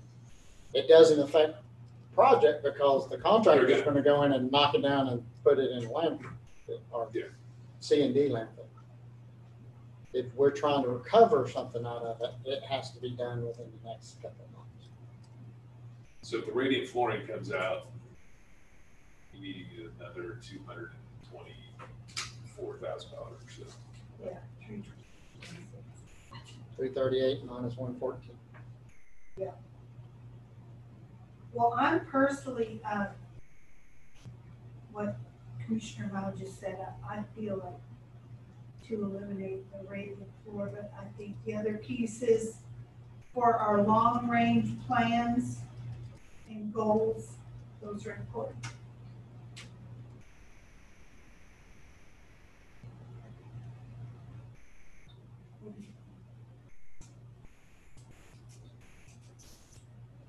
Don, if I could just add, circling back to the question about how long these prices can be held, the bid guarantee, the bid security that was requested is for 60 days. So if you were to award the base bid now and start to make way in the contract, that you do have some time to make decisions on the alternates without worry of those prices changing. But my request to this board would be no later than November. Yes. And again, it prohibits the contractor from really being able to start and to schedule and sequence the work without knowing the full scope.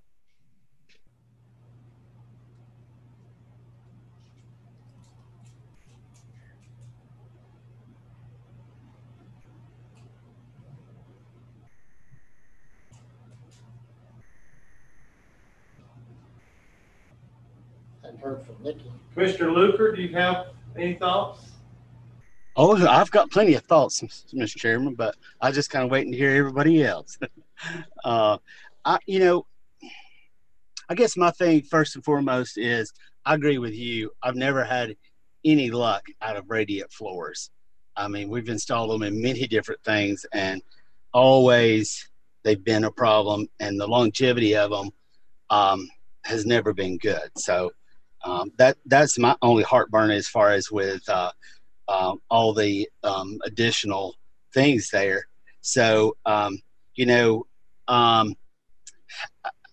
of the 338,000, we talk about taking out the radiant floors, and I say that, minus that and compared to 5.3 million, it kind of seems like we're tripping over dimes to save a nickel. on a project. I mean, the 5.3 is the biggest number. And, you know, if we're going to spend that and we're going, you know, we're going definitely Cadillac style in this, then, you know, you might as well add those additional elements in there, minus, in my opinion, the radiant heat.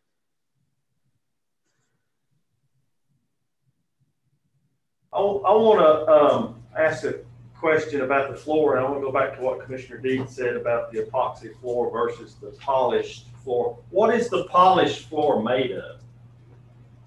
Well, it's just a polished concrete. So it would be the building slab, then ground and polished to, it's a higher sheen, it's a smoother surface, it just becomes easier to clean. And that's why I say, as far as the floor goes, the epoxy or the polished floor would be really equally easy to clean and equally chemical resistant and so forth.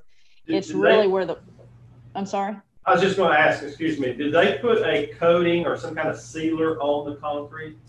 It will be a sealed concrete as part of the base bid, yes.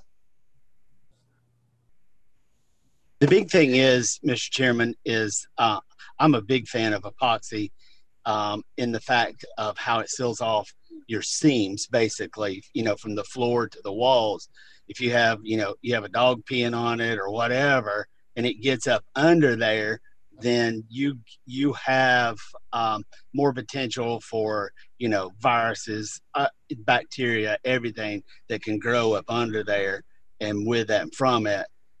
Whereas if you seal it with that epoxy, then you don't have that as much. So, you know, that's the reason I mean, personally, I'm a fan of it.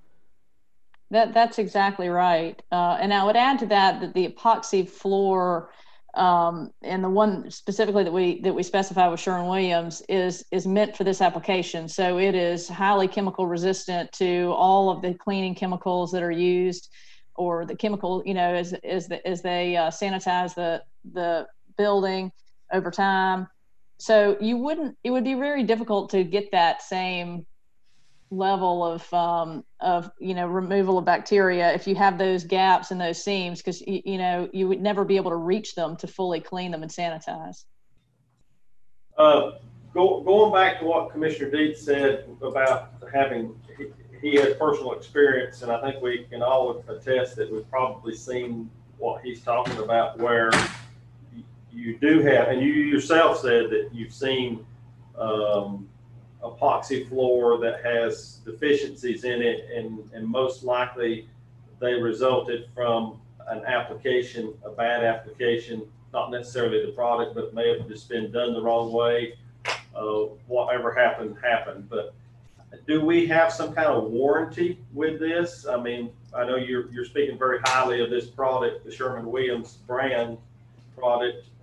Does it come with some kind of warranty if 3 years down the road, all of a sudden we see the kind of problems that have been mentioned here?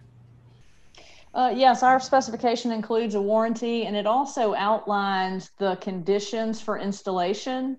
So for instance, you know, one of the things that we require is a moisture test on the slab to make sure that the slab is poured, has cured properly to receive the flooring. I mean, so there, you know, it's a whole a sequence of things that has to happen in order for that to for that product to be properly installed. And so our specification outlines all of that and the level of quality to be expected. And then it does include a warranty. And when we go through the shop drawing process, we'll receive all of that information from the contractor, and I'll be sure to review that closely with Don to make sure that everybody remains comfortable with that and exactly how it plays out once that subcontractor's on board. Mr. Chairman, I'll say on that, the biggest issues we've always found with it, where Commissioner Dietz was mentioning that, was that they didn't get the ratio of resin and epoxy mixed correctly, and or they didn't come back and go with the sealer over top of it. And the ones that you know, that we've tested and got the samples back on and everything's been correct, they've been amazing. So, that's where we've seen the issues come from in the past. But I would say the Sherwin-Williams product is definitely the best one on the market out there right now. For that.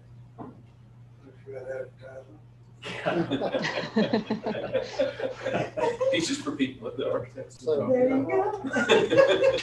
Commissioner Deets, any other comments or thoughts? What's your thoughts about the other alternates? I know you.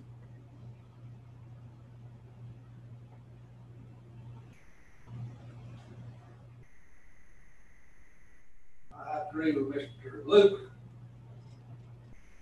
When you start diddling and daddling with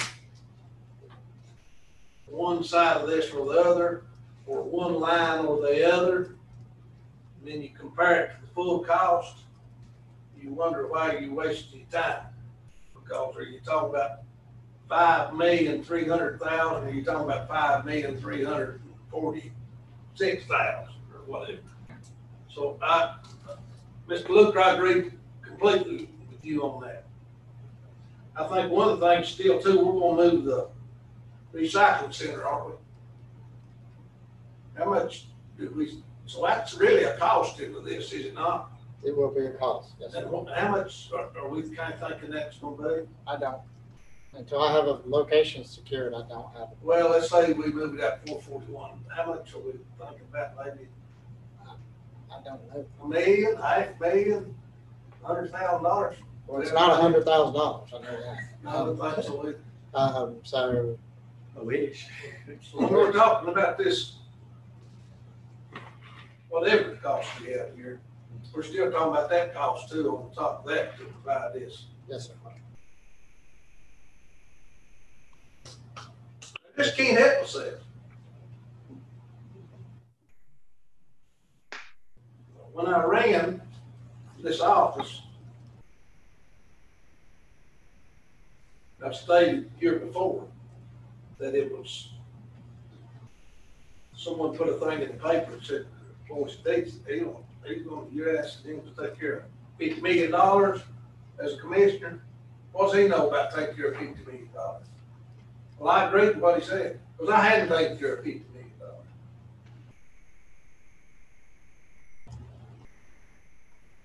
But you start trying to pull something out of this or pull it out of there, and you get, it's hard to make a difference in $5.7 million. So I'm against this. And I look at, to put a phone system with security, it's gonna cost $146,000. To put a building up, it's gonna cost $26,000, a metal building like we see up down the road here.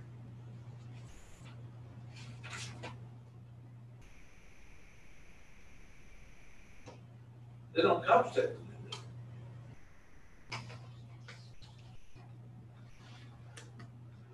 So is the consensus that I'm hearing, at least we're ready to move forward and make it next week? Do we need additional time to, or are we okay to go ahead and approve the bid and the alternates next week? Yeah. Commissioner Luker, I can't see you. Everybody else is shaking heads. Yes, sir. Okay. All right. Well, we'll go ahead and put it on the agenda for the next. So just to summarize, moving forward with the bids, with the kilns and alternate. Everything except the radiant floor. Everything except for the radiant floor. That seems to be what the consensus I've heard. And that would be $224,326 added to our current budget. Right.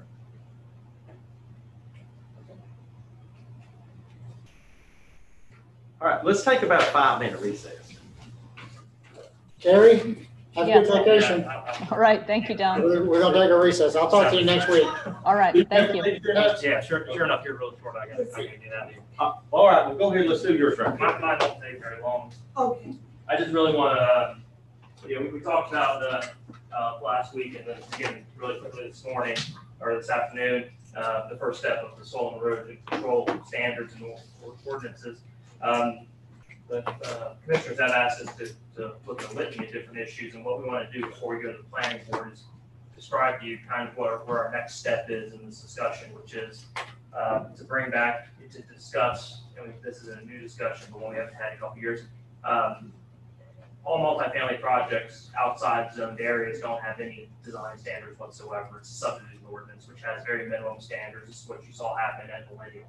What we want to do is using some of our base information that we do have in zone districts, talking about concepts of parking requirements, some buffering, stormwater requirements for these types of developments, to begin to put together regulations that would handle that type of development outside the zoned areas. And where that becomes important is if you think about where we have water and sewer service, while some of it is located in areas that have zone jurisdiction between the municipalities and our zoned areas, if you go just outside of those zoned areas, there's a lot of area and property that is not included that has water and sewer service where you might see multifamily developments occur and have the potential to occur. And so we'd like to talk to touch base with the commissioners first before we go to the planning board and start working on this, that this is something you'd like for us to continue to work on with the planning board and bring back some proposals on how we can approach that type of development outside of our regulated districts within the county. So just want to make sure we didn't have any comments or thoughts from them. Would not affect density, the number of units that's already dealt with in our Mountain Hillside Development Ordinance. We're just talking about how do you build it to be build it in a responsible manner. You know, and just any questions from the board, happy to try to answer those and incorporate those. Any questions? I assume if we have questions, we can get them to you. Absolutely. This is a working process. I just want to touch base with commissioners before we went to the planning board and started working on that. All right. Thank you guys. Very good. Thank you. So Thank you. let's take about a 5-minute recess, right?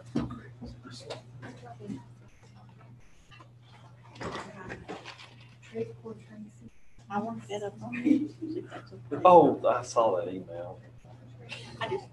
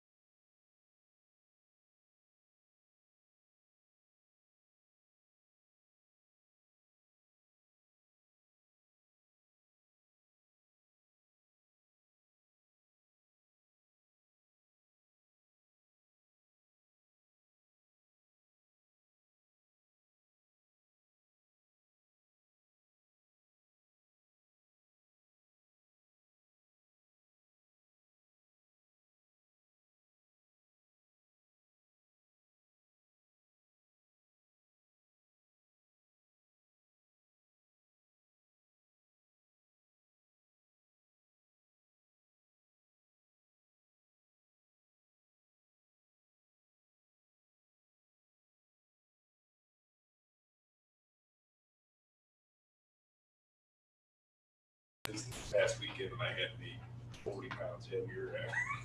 It's like, oh my gosh. Okay, we'll come back to order, and I believe we're down to 6. Yes, sir. Okay. So we do have Tracy Fitzmaurice here and Mr. Chad Parker here. But before we, Oh, You're fine, 'cause you well, already- congratulations. Oh, We're done. I'm here at your pleasure. So- Now, we both managed classrooms before. You should know you can just speak up and say, be quiet. There you go. Teachers are the worst. Pitiful. I'm sorry. So we do have Ms. Fitzmaurice and Mr. Parker here in regards to holiday decorations, but before they proceed forward, what I wanted to do is just go summarize a little bit of what we thought the group and committee's directive was. In regards to, if you recall, for the last couple of years, there has been requests from the library, from individuals and so forth, that potentially look at changing our holiday decorations to include things such as the menorah and Kenora and things of that nature. It was decided that there needed to be thought into these presentations, or thought into how the decorations would be put up. And so ultimately, the task to the committee was to try to figure out within the law how to come up with ideas or concepts of how this would be integrated into the current holiday decoration scheme. Now, what I've done is I've handed out to you a legal opinion from the county attorney in regards to these issues.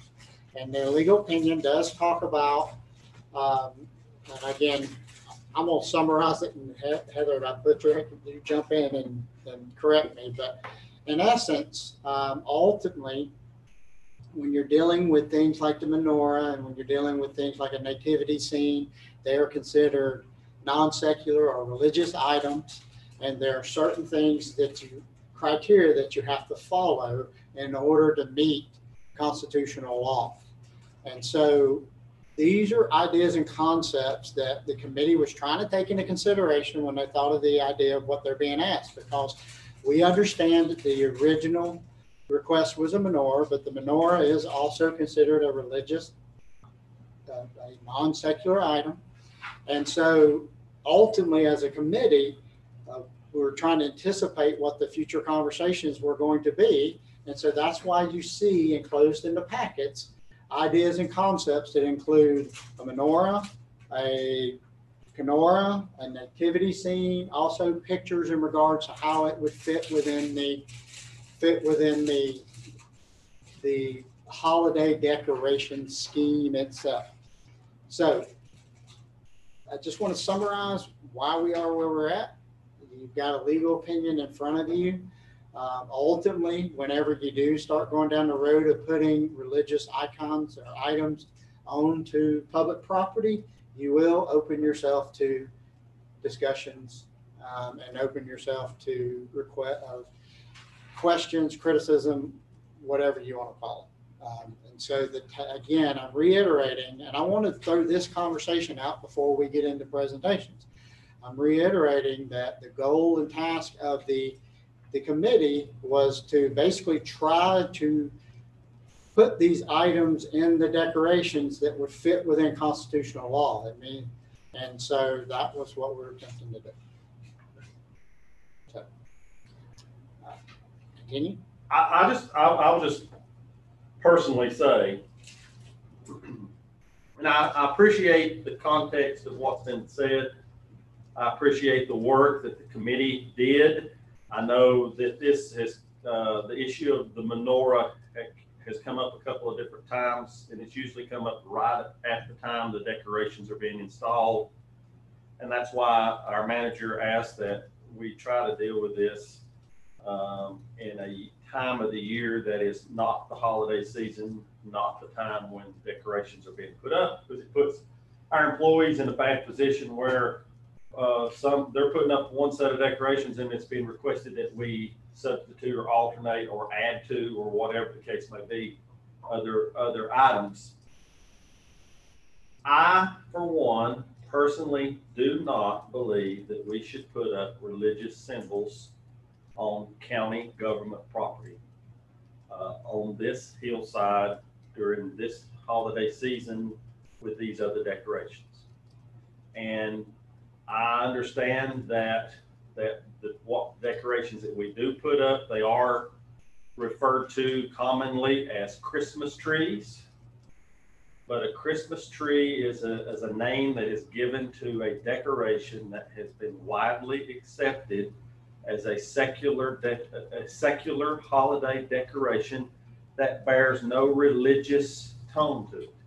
It's not in any way connected to any kind of religion, whereas a menorah, a menorah, or a manger or nativity scene, they do. A menorah is a cultural thing. Cultural, yes, it's a cultural. So personally, I am a very dedicated, devout Christian, and I have multiple manger scenes in my home that we place out as a holiday decoration in my home. But as a individual property owner, I have the right to do that because that's what we celebrate that holiday. I attend a religious institution. I'm a member of a church. We put up manger scenes. I've been a part of a live manger nativity scene. We frequently visit those around the community during the holiday season because that's what I enjoy. At the same time, our son, we celebrated Hanukkah. We have some very good Jewish friends. We celebrated Hanukkah. We made a menorah and helped them celebrate. And it's another holiday, and it was something done, but it was done through a personal effort outside the realm of government. I just think personally we create a real problem when we start putting religious symbols on government property. Right now we have a beautiful decoration. It's not controversial. It's just holiday trees, Christmas trees with lights. I think everybody seems to enjoy it, and I just don't feel like it's something we ought to do. And that's just my personal opinion, and I'm willing to put that out there. I appreciate the effort, the questions, the committee's work, but I just don't feel like we need it. I just want to say that point blank up front.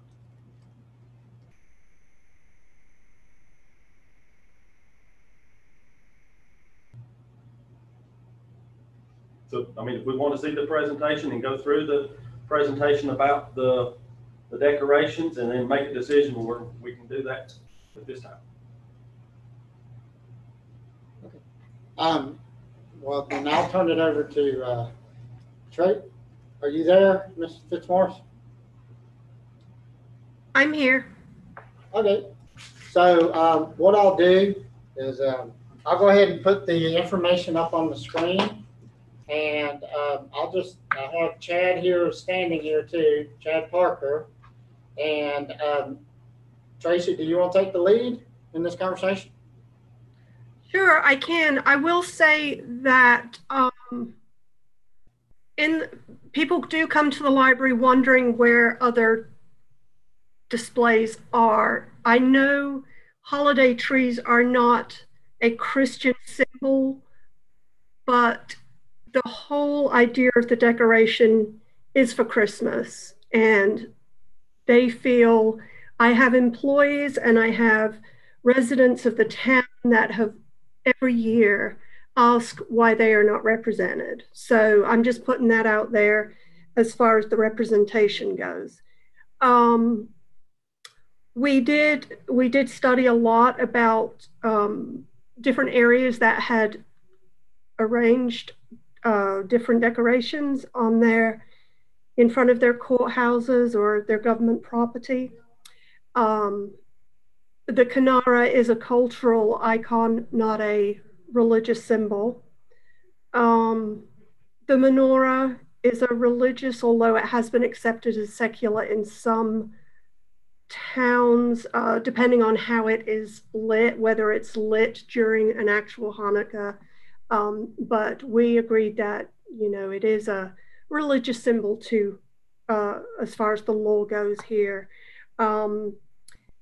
Those were the only two that had been requested, but we did believe that if a menorah was put up, it was likely, like 100% likely, that a nativity scene would also be requested, which is why we ended up choosing 3 very similar displays. They're all roughly the same height, the same manufacturer. They would blend in nicely with all of the other decorations. We looked at many different locations to try and blend them in, because if they're blended into a holiday decoration and not just set aside in one like religious corner, they are totally acceptable as far as a legal standpoint goes. So I'm not sure.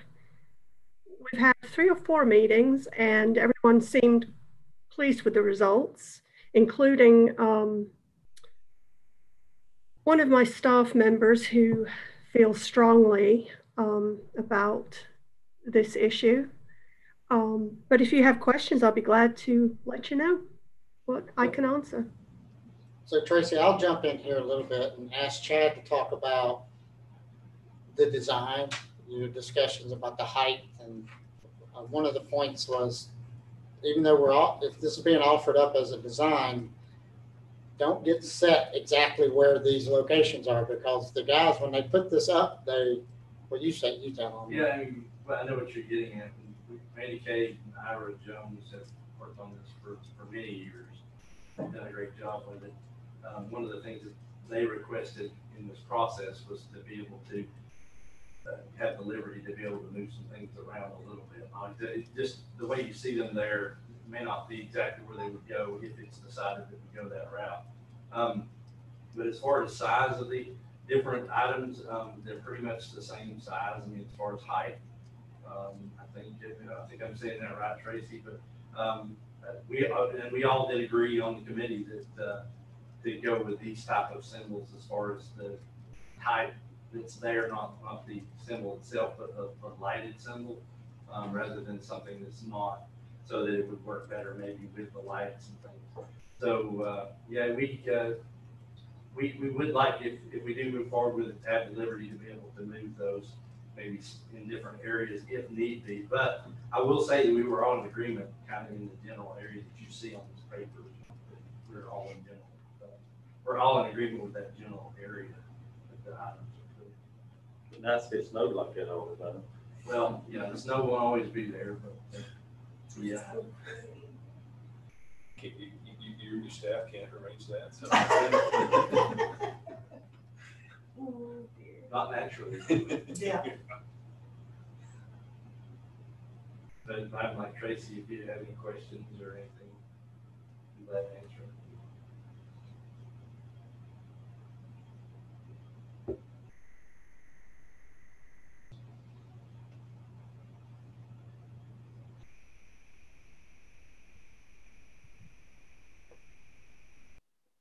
So the recommendation of the committee was? It's incandescent lights. Okay, so this is the recommendation. This is it. Okay. Mr. Chairman. Yes, sir. Go ahead. What was our attorney's opinion on this again?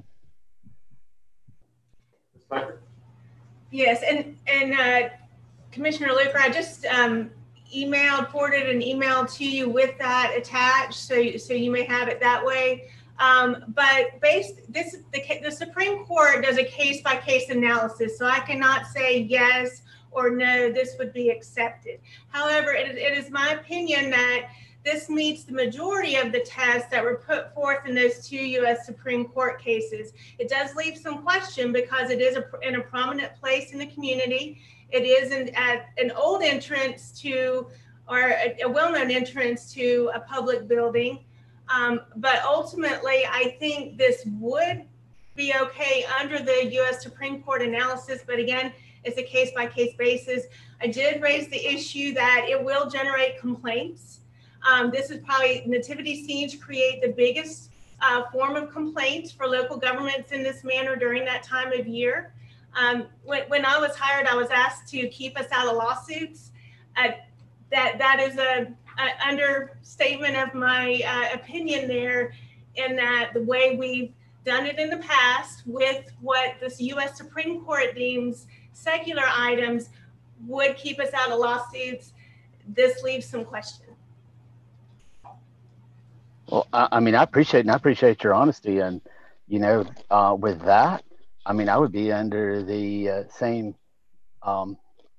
idea as our chairman. And why open ourselves up for more scrutiny than what we're already at, but then put us in the chance of that liability?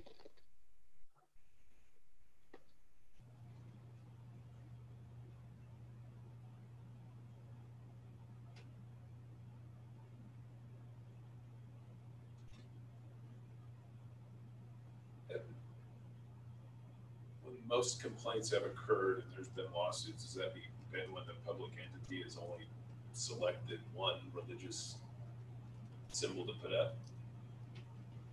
Most of the ones that, I mean, we don't know all of them because they're not opinions that come out from sometimes from the lower courts when the lower courts interpret these. But generally, the research and discovery I did found that when there's a nativity scene involved, it starts that issue. They don't all end in lawsuits. But yes, I mean, ultimately, some of those factors is the religious object over by itself. But other factors is it in an entryway? Is it in a prominent location of a government building? And again, this is now a library, it's not courthouse. So that's why I added in my opinion there that I think that helps with regard to the U.S. Supreme Court analysis, is that this is not in front of a courthouse building used for county operations or for court procedures. So all of those things, there are several factors that they look at.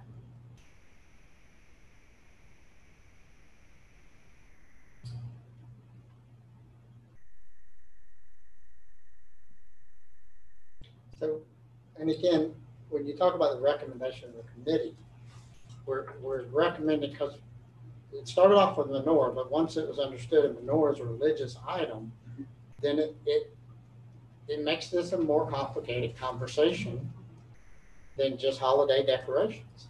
And so, you know, there's a nativity scene here, but there may be other requests or other conversations. Once you go down this line, you just need to be prepared that if you do allow for a religious item to be put there, then there will be feedback, whether it be the menorah or the nativity scene, or because it's considered non-secular. Well, there's feedback now. I mean, that's what started the conversation, right? Mm-hmm.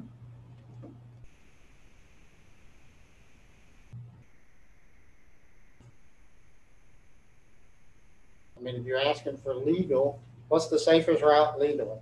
The safest route legally is to do what we have been doing, can keep it as secular items that, again, these are items that are determined by the U.S. Supreme Court as secular. Everybody, they have their opinion, but that's our legal definition. When you start adding religious items, that's when you get some of that risk and liability. Even though my opinion is that the way the committee has designed this probably meets those standards. That's an opinion, and it is determined on a case-by-case basis.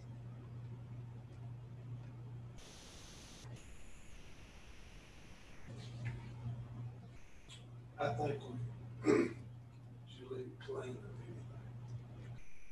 What we got. We've got enough controversy on that deal about.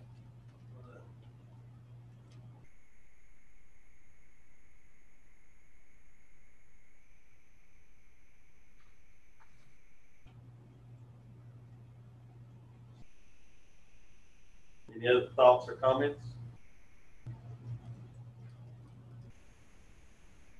I have a question for Ms. Baker. So this would meet the standard. However, it does, we would assume more risk if we put anything religious on up there. Is that a fair summary to get just to the bare bones? And I know, shouldn't probably ever ask an attorney to do that. That's true. It would probably meet this, and that's why I put the answer there, because it is subjective, it is case by case. It's my opinion that it probably does meet that analysis. So yes, other than.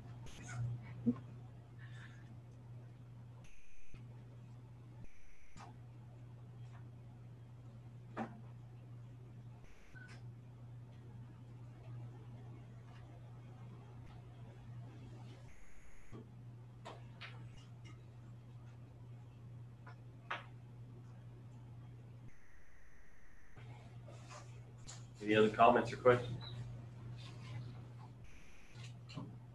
Obviously, we don't take action today. This is just a work session. Okay.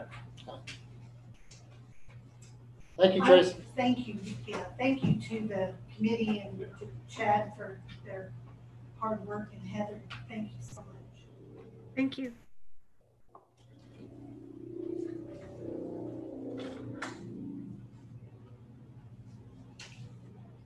Next time. Time. Yes, what I'm bringing before the board, and if it's okay with the board, I'm going to stay right here because I can see the screen better right here.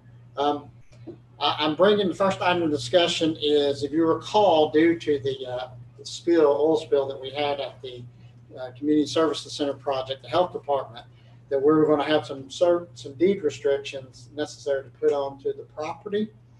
Well, when I first had this conversation with the board, it was thought that the restrictions would be directly related to restricting residential uses, but commercial uses would be allowed.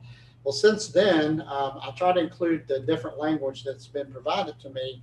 The state has come back and they've chosen a little bit different language, and I believe it to actually be better language. So a couple of things that you have included is, first is I wanted to include the actual letter that's written to me. The key thing on this letter, it says, be advised that although soil contamination at the site exceeds unrestricted use standards for a low priority site, it's possible to receive a final no further action determination. So that's what we're attempting to achieve, is a no further action determination. But I also want to, it was kind of interesting when I received this letter. It basically states here, let me find the actual language. Therefore, the incident is ranked as low priority in accordance with North Carolina statute. You are not directed to proceed with additional assessment or corrective action. So I point out this language because the state sees this all as somewhat of a low priority for them. And so what has somewhat changed when you go through and look at the language itself, oh wow. It has a deed book and page. Okay. So the language itself that they're proposing to go on the deed is soil containing residual petroleum contamination above the applicable standards exists on the site in the area of soil contamination. So you can see it as quotation marks. We'll talk about that here in a second.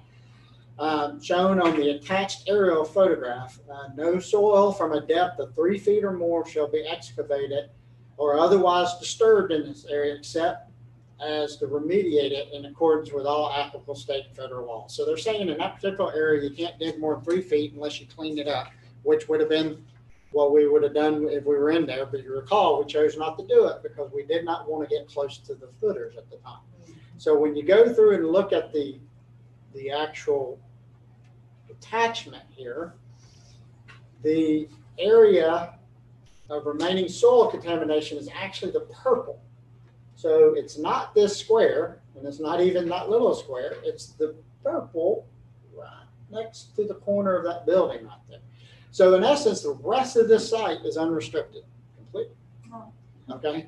So in essence, what they're saying is if we want to dig more than 3 feet right there, say if we want to expand the building out right there, then we would need to clean it up in accordance to the standard. I mean, we'd have to go in there and test it, make sure it gets cleaned out. Well, if we're ever going to expand the building right there, we're going to be dealing with potential footers, things of that nature. So at this point, even though it surprised me they changed the language a little bit, but when I read all the email correspondence from the state and just information I've received from NEO, they're all considering this a lesser restriction. Now, I think, Heather, you had mentioned there may be some value of surveying this. Yeah, what I was saying is, if you attach this aerial and it's recorded, it's hard to determine exactly that location, or would be in the future if you wanted to really be certain and pinpoint it to, go ahead and invest a little bit of money into surveying that area out and attaching a surveyed description of the area that's restricted, so there's no question in the future. And so we can explore that conversation. I'll ask the group, though. I do believe, it just occurred to me, that they will make us dig until it's negative. So we can have a survey, but my point is when we dig it out, we will keep testing until the tests come up negative. And so that may be within that purple, or it could be larger. So other than that, I feel pretty comfortable moving forward with this requirement, actually. So will it require us to approve anything? Yeah, ultimately, we're talking about putting a deed restriction on the property, so I do believe it will require a vote at the board. Okay. Is everybody okay with that? Yes. Yes. Okay. All right. So do we want to do the survey? What I'll do is I'll explore it more. I'll reach out and get the regulations on, and if there's value, then we'll proceed forward with the survey if it's okay with the board.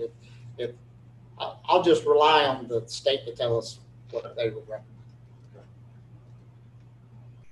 Next item of discussion is the Appalachian Women's Museum, and this is in regards to the pump station that's been previously discussed. And what you have enclosed in your packets is a letter from Lofquist and Associates. And Lofquist and Associates basically is now, I think, put together a quote or an estimate of what is needed to actually take care of this situation. This is now putting us in a position, or putting the board in a position to make decisions and in order to figure out how much money needs to be raised. And so if you look at Lofquist's quote, you can see that he's put an estimate in for the pump station of $14,800. He's also put in an estimate for the excavation and equipment installation. He's put in an estimate for just materials, estimates for trenching and piping, estimates for these other areas. Under the engineering side, he did permitting fees for TWASA. Engineering design is $3,000. He also put in some costs for assisting the owner to solicit a couple bids of about $1,100.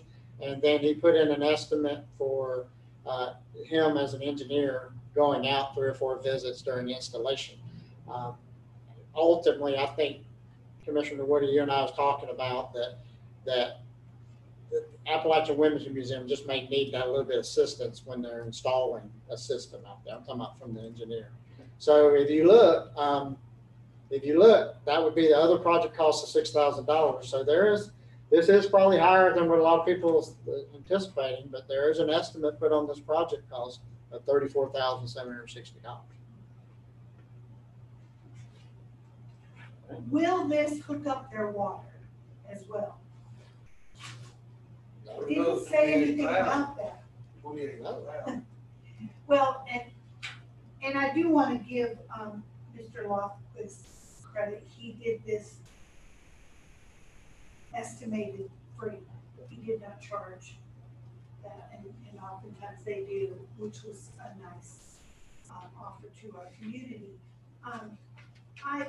It concerns me though that, I guess we all know that we have to have this, but it seems like it's a lot of money for to hook up to TWASA.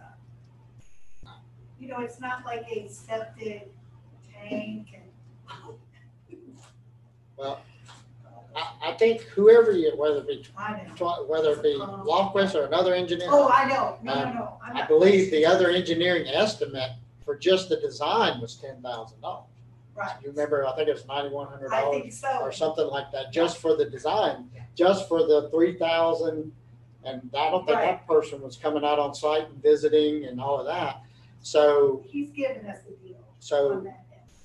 you know, I'm sure what would happen, the cost will end up, once you bid it, then the cost are going to be the cost, right? If that's where he's talking about assisting them to go out and solicit quotes, and this is an estimate. But this is what was really, this is what's needed for this board to make a decision. Now, if another engineer could come in and do an estimate and be lower, then so be it. But this is the kind of detail that the Women's Museum and the town of Dillsboro and the county needs to understand what it would take. Yeah, with Watson's new budget and fee schedule, I'm not sure why this wouldn't be one of them that went to zero. I was hoping we could get a deal. We might not even have to get a deal. I think this might be in Oh, I category where see. we reduced them. Because it's a Because we reduced them over a non-profit. 2-year period Okay. because of COVID, you know, Yes. and different issues. Oh, So sure. I have to go back and verify, but I'm not sure, you know, if it happened in the time period relevant. And there's obviously the opportunities not nonprofit could talk with Watson Board to it and say, hey, Now, give us a deal. one thing that Daniel Manring mentioned that he was going to use a grant to help with this. And I don't see that subtracted from here. So I'm hoping that that will lessen the actual cost to Jackson. Well, let me ask, we're talking about all this. Is this something that the women, see now there's numbers, right, in front of Yes. us. Yeah. So is this something that the Women's Museum could go back to and see if they can figure out how to knock this? I mean, I'm trying to figure out what the next steps No, would be. I think, Mr. Manring already said that he was gonna use a grant. I know that. There is money in the TWASA budget for community grants, that's what it gets called, and so he much a said- year and stuff, so there's some Yes. money there. And Mr. Lofquist is just giving an estimate on what it would be without it. Yes. So I think hopefully that would help. And then we'll get Commissioner Dietz to do the trenching number 4 with his equipment. Grab a zero, I'll tell you. He's got that big equipment. Is everyone comfortable with the estimates just to move forward? Yes. And then, do you mind if I contact Kathy, Monty, and make sure that that grant was still a possibility that she had mentioned What grant are you talking? from TWASA? Have her contact Daniel and I'll talk to him as well. Okay, okay. Get a Well, comfort how about don't it. you talk? You're on the board. You go ahead. So is The the, thing about it is though, a lot of this is equipment and a pumping station, we can't help with that. Although I don't know if the grant might help. Well, it is what it is, so. I know, you're right. Mr. Adams, what? Okay. so the grant that we're talking about from TWASA, is that just for the fees or is that to help for installation and all of that? Generally, it has been, like, Colby Fire Department, we ended up, all their connection fees and everything, just said, you don't pay anything. Well, they might have to still pay their tap fee. At that time, we were under the old, so they had like $20,000 worth of system development fees, and at this time, they were called something different. And we said, you don't have to pay it. I think there's been other times where we've worked, I mean, like the community table, we've done a bunch of work down there, TWASA has recently, and donated some labor, excavating some things and getting some stuff installed. So there's been some ways we've come up to work with folks. I'm using we speaking for TWASA right now, that we've done some things like that for organizations like this. So I think the thing to do is, now that we have numbers, is have Kathy talk to Daniel. I'm taking a picture right now, send him a text of it and say, hey, here's something else we need to start. And he's already been involved in these conversations. I think. Yes, So, yes. hey, what could TWASA do Yes. to help with this? We'll start working on that. And I think it goes back to the fact that, Commissioner Woody, you said and you stated and you requested they need this. Even if we had to pay 100% of what's on the screen, we gotta have it. So And they don't have water to the sink in the kitchen right now because they're waiting you know, Tuassa was waiting, which I understand, for a hookup. So are there other costs associated? Is that gonna be another? I would assume it's part of it. I mean, it's already to that building. The So- water line. So really, just the next steps is needed from the county side is Yes. is what is the amount of money being asked of the county? And then, so for example, if this was it, then the request before the board would be that you're willing to fund up to $34,760 to go towards this project. And then that puts the finances in place to do that. So you can either approach it in that manner, or you have these other questions of Tuassa and so forth, and then find out, are there other monies available? And then let's just say Tuassa can do a $5,000 grant. Okay, then the request to the board would be to fund up to $29,760 of this. So that's really where we're at now. It's just trying to determine the amount of this estimate, what the commissioners would fund up to. Is that correct? Okay. Well, and I think the good thing about this, there won't be hidden costs here, because you know what's I mean, hopefully, he's put in enough cushion in there that it's gonna cover the actual cost. Yes. That's what we're asking him to do. Okay. So does the board, do Oh, you it think does by say wet Tuesday we tab would know the connection. answers? Oh, that's on Do you think? number 6. That's the tap, wouldn't it be, right there? Water, What tap connection? Connection. existing main force main. That's the force main for Yeah. the sewer. Yeah. Oh, is it? This is purely sewer. That's all that we've been talking about. Because she told me they were waiting for it to be turned on by Tuassa. They already hooked it up. That was water, right? Water, Yes, I thought that had happened. a long time ago. Yeah. But they didn't have a sewer, so they, So they've been waiting. where would that water, if they turned the water on in the sink, where would it go? Oh, There's no sink, so they couldn't turn it on. It totally makes sense, even though it was already there. I know it went in the creek for years. It did, well, we know that. So. Okay. Well, Do we know, do you think by Tuesday we would have an idea of what Tuassa could do? Do we What want do to you put this think, on Commissioner Tuesday's agenda? Yes. an idea, yes, but it would have to be, go to the, I mean, we're having a work session tonight, so I don't think this will be on the agenda for tonight. could you just ask him? Well, I've already sent him an email. I mean, he's got photos of these 2 documents now. Okay. I just sent it to him, so Good. I'm doing what I can to speed it up. I don't know. Thank you.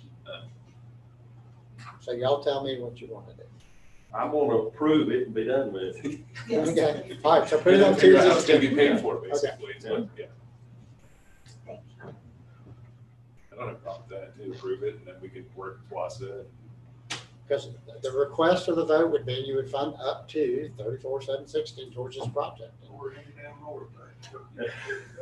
Right. Commissioner Luker, any concerns? No, sir, Mr. Chairman, I'm in agreement with you. Let's approve it and move on.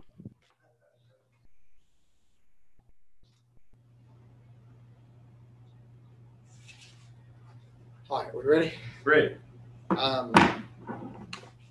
Next item is the NCACC goals. And this is the original language that was presented to the board, and Commissioner Mao, I believe you had sent me like at noon or something, right? New language. Yeah. And then I've got the new language somewhere here. And then I can give everybody copies of it. Do you want to? And I emailed it to everybody too. Yeah. I mean, you all got BCC, but I know that that's not always the easiest way to pull it up over. And I've had some thoughts about that. I'm just wondering if we should present this period right now as a goal. I mean, I know it's something that has been talked, I had this conversation last spring during my unsuccessful campaign for state with some current state legislatures, that they know it's an issue. Okay. Now, what that means if anything happens, Yeah. I don't know. Yeah. It's Yeah, I mean, almost- and the committee's working on it, the committee that's working on it. I just, from an association, how the association would come down on it as, I don't know that it maybe is a goal-oriented issue. Maybe we should just hold off on it. And let the committee just play out. Take no action on it. Express our opinion. Yeah. Well, I guess we should talk to Mr. Luke and say, Yeah. hey, He's on the committee. Is your committee thinking about both these items? That's true. That's a good point. Unless somebody just has a burning desire to absolutely vote on it today.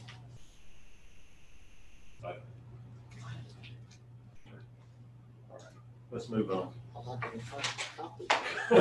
Don't worry about it. It's under 7. Seven C. I made copies, but I'm gonna have to put them in your box. All right. So then the next item discussion is the release of financial forensic investigation report for the Glenville Cashers Rescue Squad. What is included on this attachment are 2 items. One is attachment 7D1, which is a cover letter, and then 7D2 is the actual report itself. And basically, if the board will bear with me, I just want to go over the summary letter real quick, and then not really going to comment on the report itself because it basically speaks for itself. As you can see, what I've attempted to do on this release is give a little bit of history here. And I know, if you bear with me, I know you as board members know this through other means, but this is more for the public than anything else, is that in late 2018, leadership from the Glenville Cashers Rescue Squad informed Jackson County of concerns to potentially inappropriate transactions that had taken place within their organization. Once it was understood that potential criminal accusations could be made, both the county and squad leadership requested that law enforcement investigate the issue. The county currently has an annual cost for squad services. We have a contract with them for $116,421 a year. And we have a contract with them to provide EMS services at $1,093,257 a year. Since there was significant financial relationship between the county and the squad, the county decided that it was a good next step to hire an independent forensic auditor to investigate. We engaged Dixon Hughes Goodman to perform the investigative services in May of 2019. This investigation took place with the full cooperation of the squad's leadership. The forensic investigation covered the years 2016, 2017, and 2018. The report was completed November 20th, 2019, and distributed as needed to investigative purposes. The final report is attached, which was that link I just mentioned, to this letter. And just letting everybody know, the information is redacted. There are items such as bank account numbers and so forth. There have been potential issues identified with financial transactions that have taken place between the Glenville Cashers Rescue Squad and Sullivan Custom Homes. These issues are being adjudicated through the court system and licensing boards. The report concludes that no other items of concern were identified other than the issues associated with Sullivan Custom Homes. The report also states that all other transactions reviewed appeared appropriate and reasonable. And just want to finalize this with saying it's unfortunate these issues have taken place with Glenville Cashers Rescue Squad. The incidents appear to be isolated and steps have been taken to protect taxpayer dollars and EMS rescue services to the area. The squad's leadership states that they have appropriate procedures in place to manage and monitor all aspects of their business and financial transaction. This includes multi-layered management oversight and strict internal control procedures, checks and balances processes, and strong conflicts of interest policies. Squad leadership states that their 1819 financial audit conducted by an independent third-party audit firm did not identify any financial issues. And just Jackson County, we look forward to continue working with the squad to provide high-quality EMS service and rescue service. Mr. Chairman, that's my report. And we will vote to release this report at Tuesday's meeting. Is that what's being requested?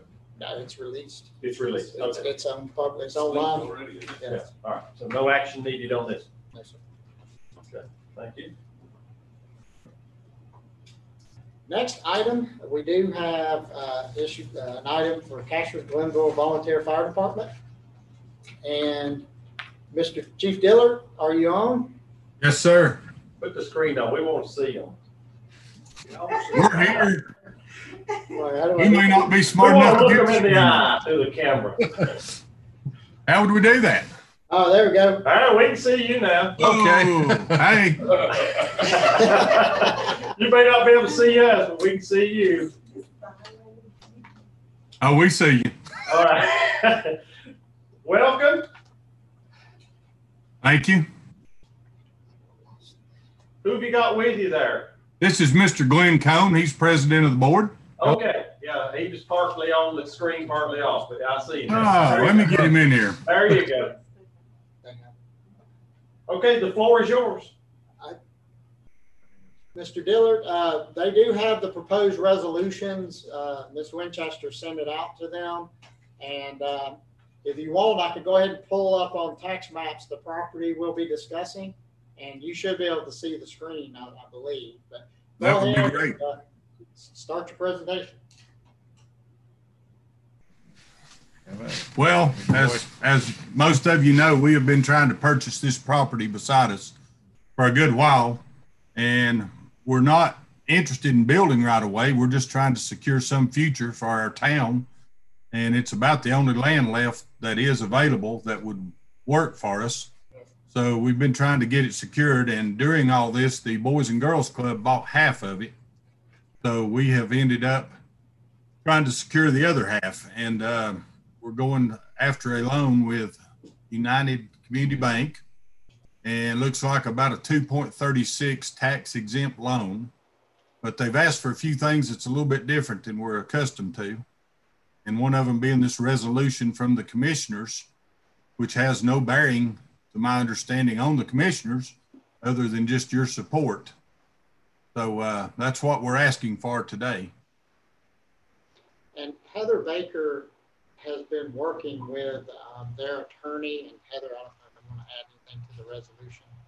Yeah, this is requested from United Community Bank's attorney. This gets into the tax code is the only reason this is requested. And we had a little differing of opinion of whether it's needed or not, but ultimately it doesn't do anything other than give your support to them for approving the loans. It doesn't obligate you to any financials, and it does make the bank happy to proceed and able to proceed with the loan. So Randy, can you see I have the property up now? I don't know. Yes, sir. All right, so this is the property that we're discussing, correct? Yes. Yes, sir. And the Boys and Girls Club have purchased this half of the property already, correct? Yeah, they recently closed on the other half.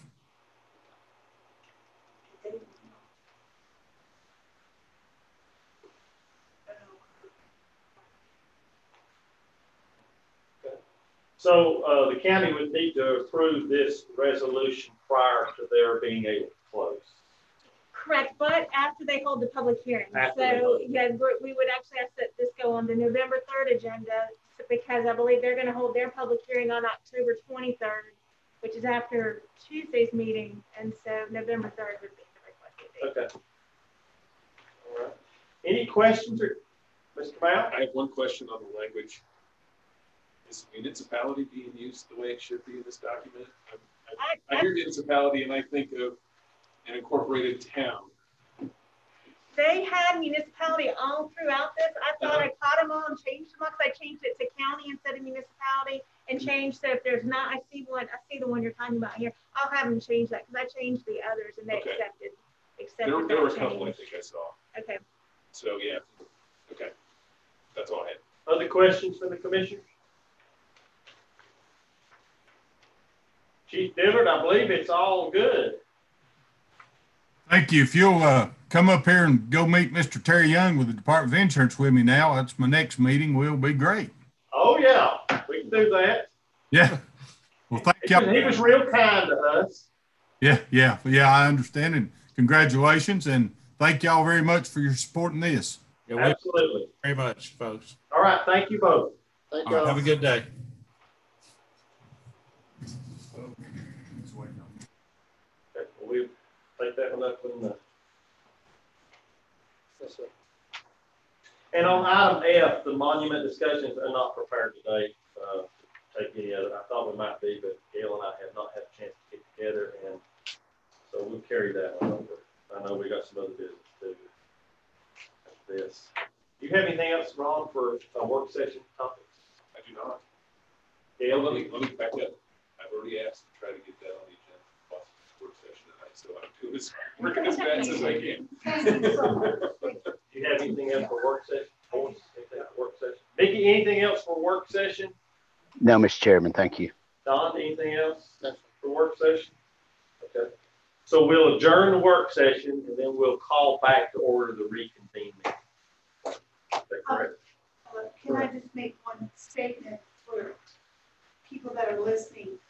As far as the monument discussion, I've reached out to some community members and have been working on drafts and Commissioner Hennis as well. So I don't want the public to think that this is not front and center, but we are being very thoughtful and careful about how we proceed. Absolutely. And also we're, I have the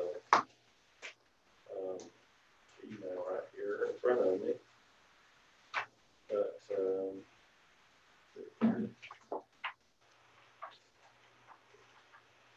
well, anyway, there's the Andrew Mellon Foundation is offering some grant funds for alterations. It's something that we're following up on to provide that feedback as well. Anyhow, anything else before we adjourn? I have a motion that we adjourn the work session. Move to adjourn the work session. Okay, is there a second? Second. All in favor say aye. Aye. Okay. Now, I will ask that we reconvene, call to order the meeting that originally started on October the 6th, was recessed, called back to order today, October 13th, recessed again. And so we're going to reconvene it for the third time. Mr. Adams? Yes, sir. I apologize, but I do need to request the board to go into closed session under personnel. Okay.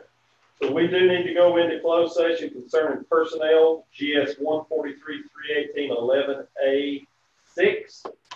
So I'll let staff take the opportunity to exclude everybody.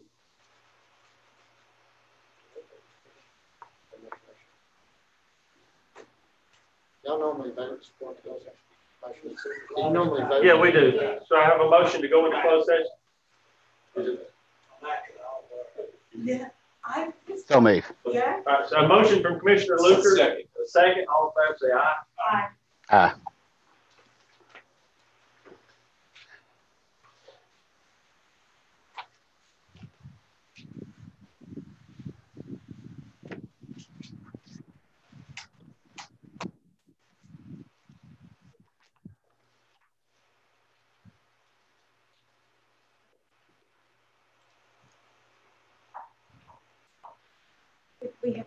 Logan has to get us off the YouTube.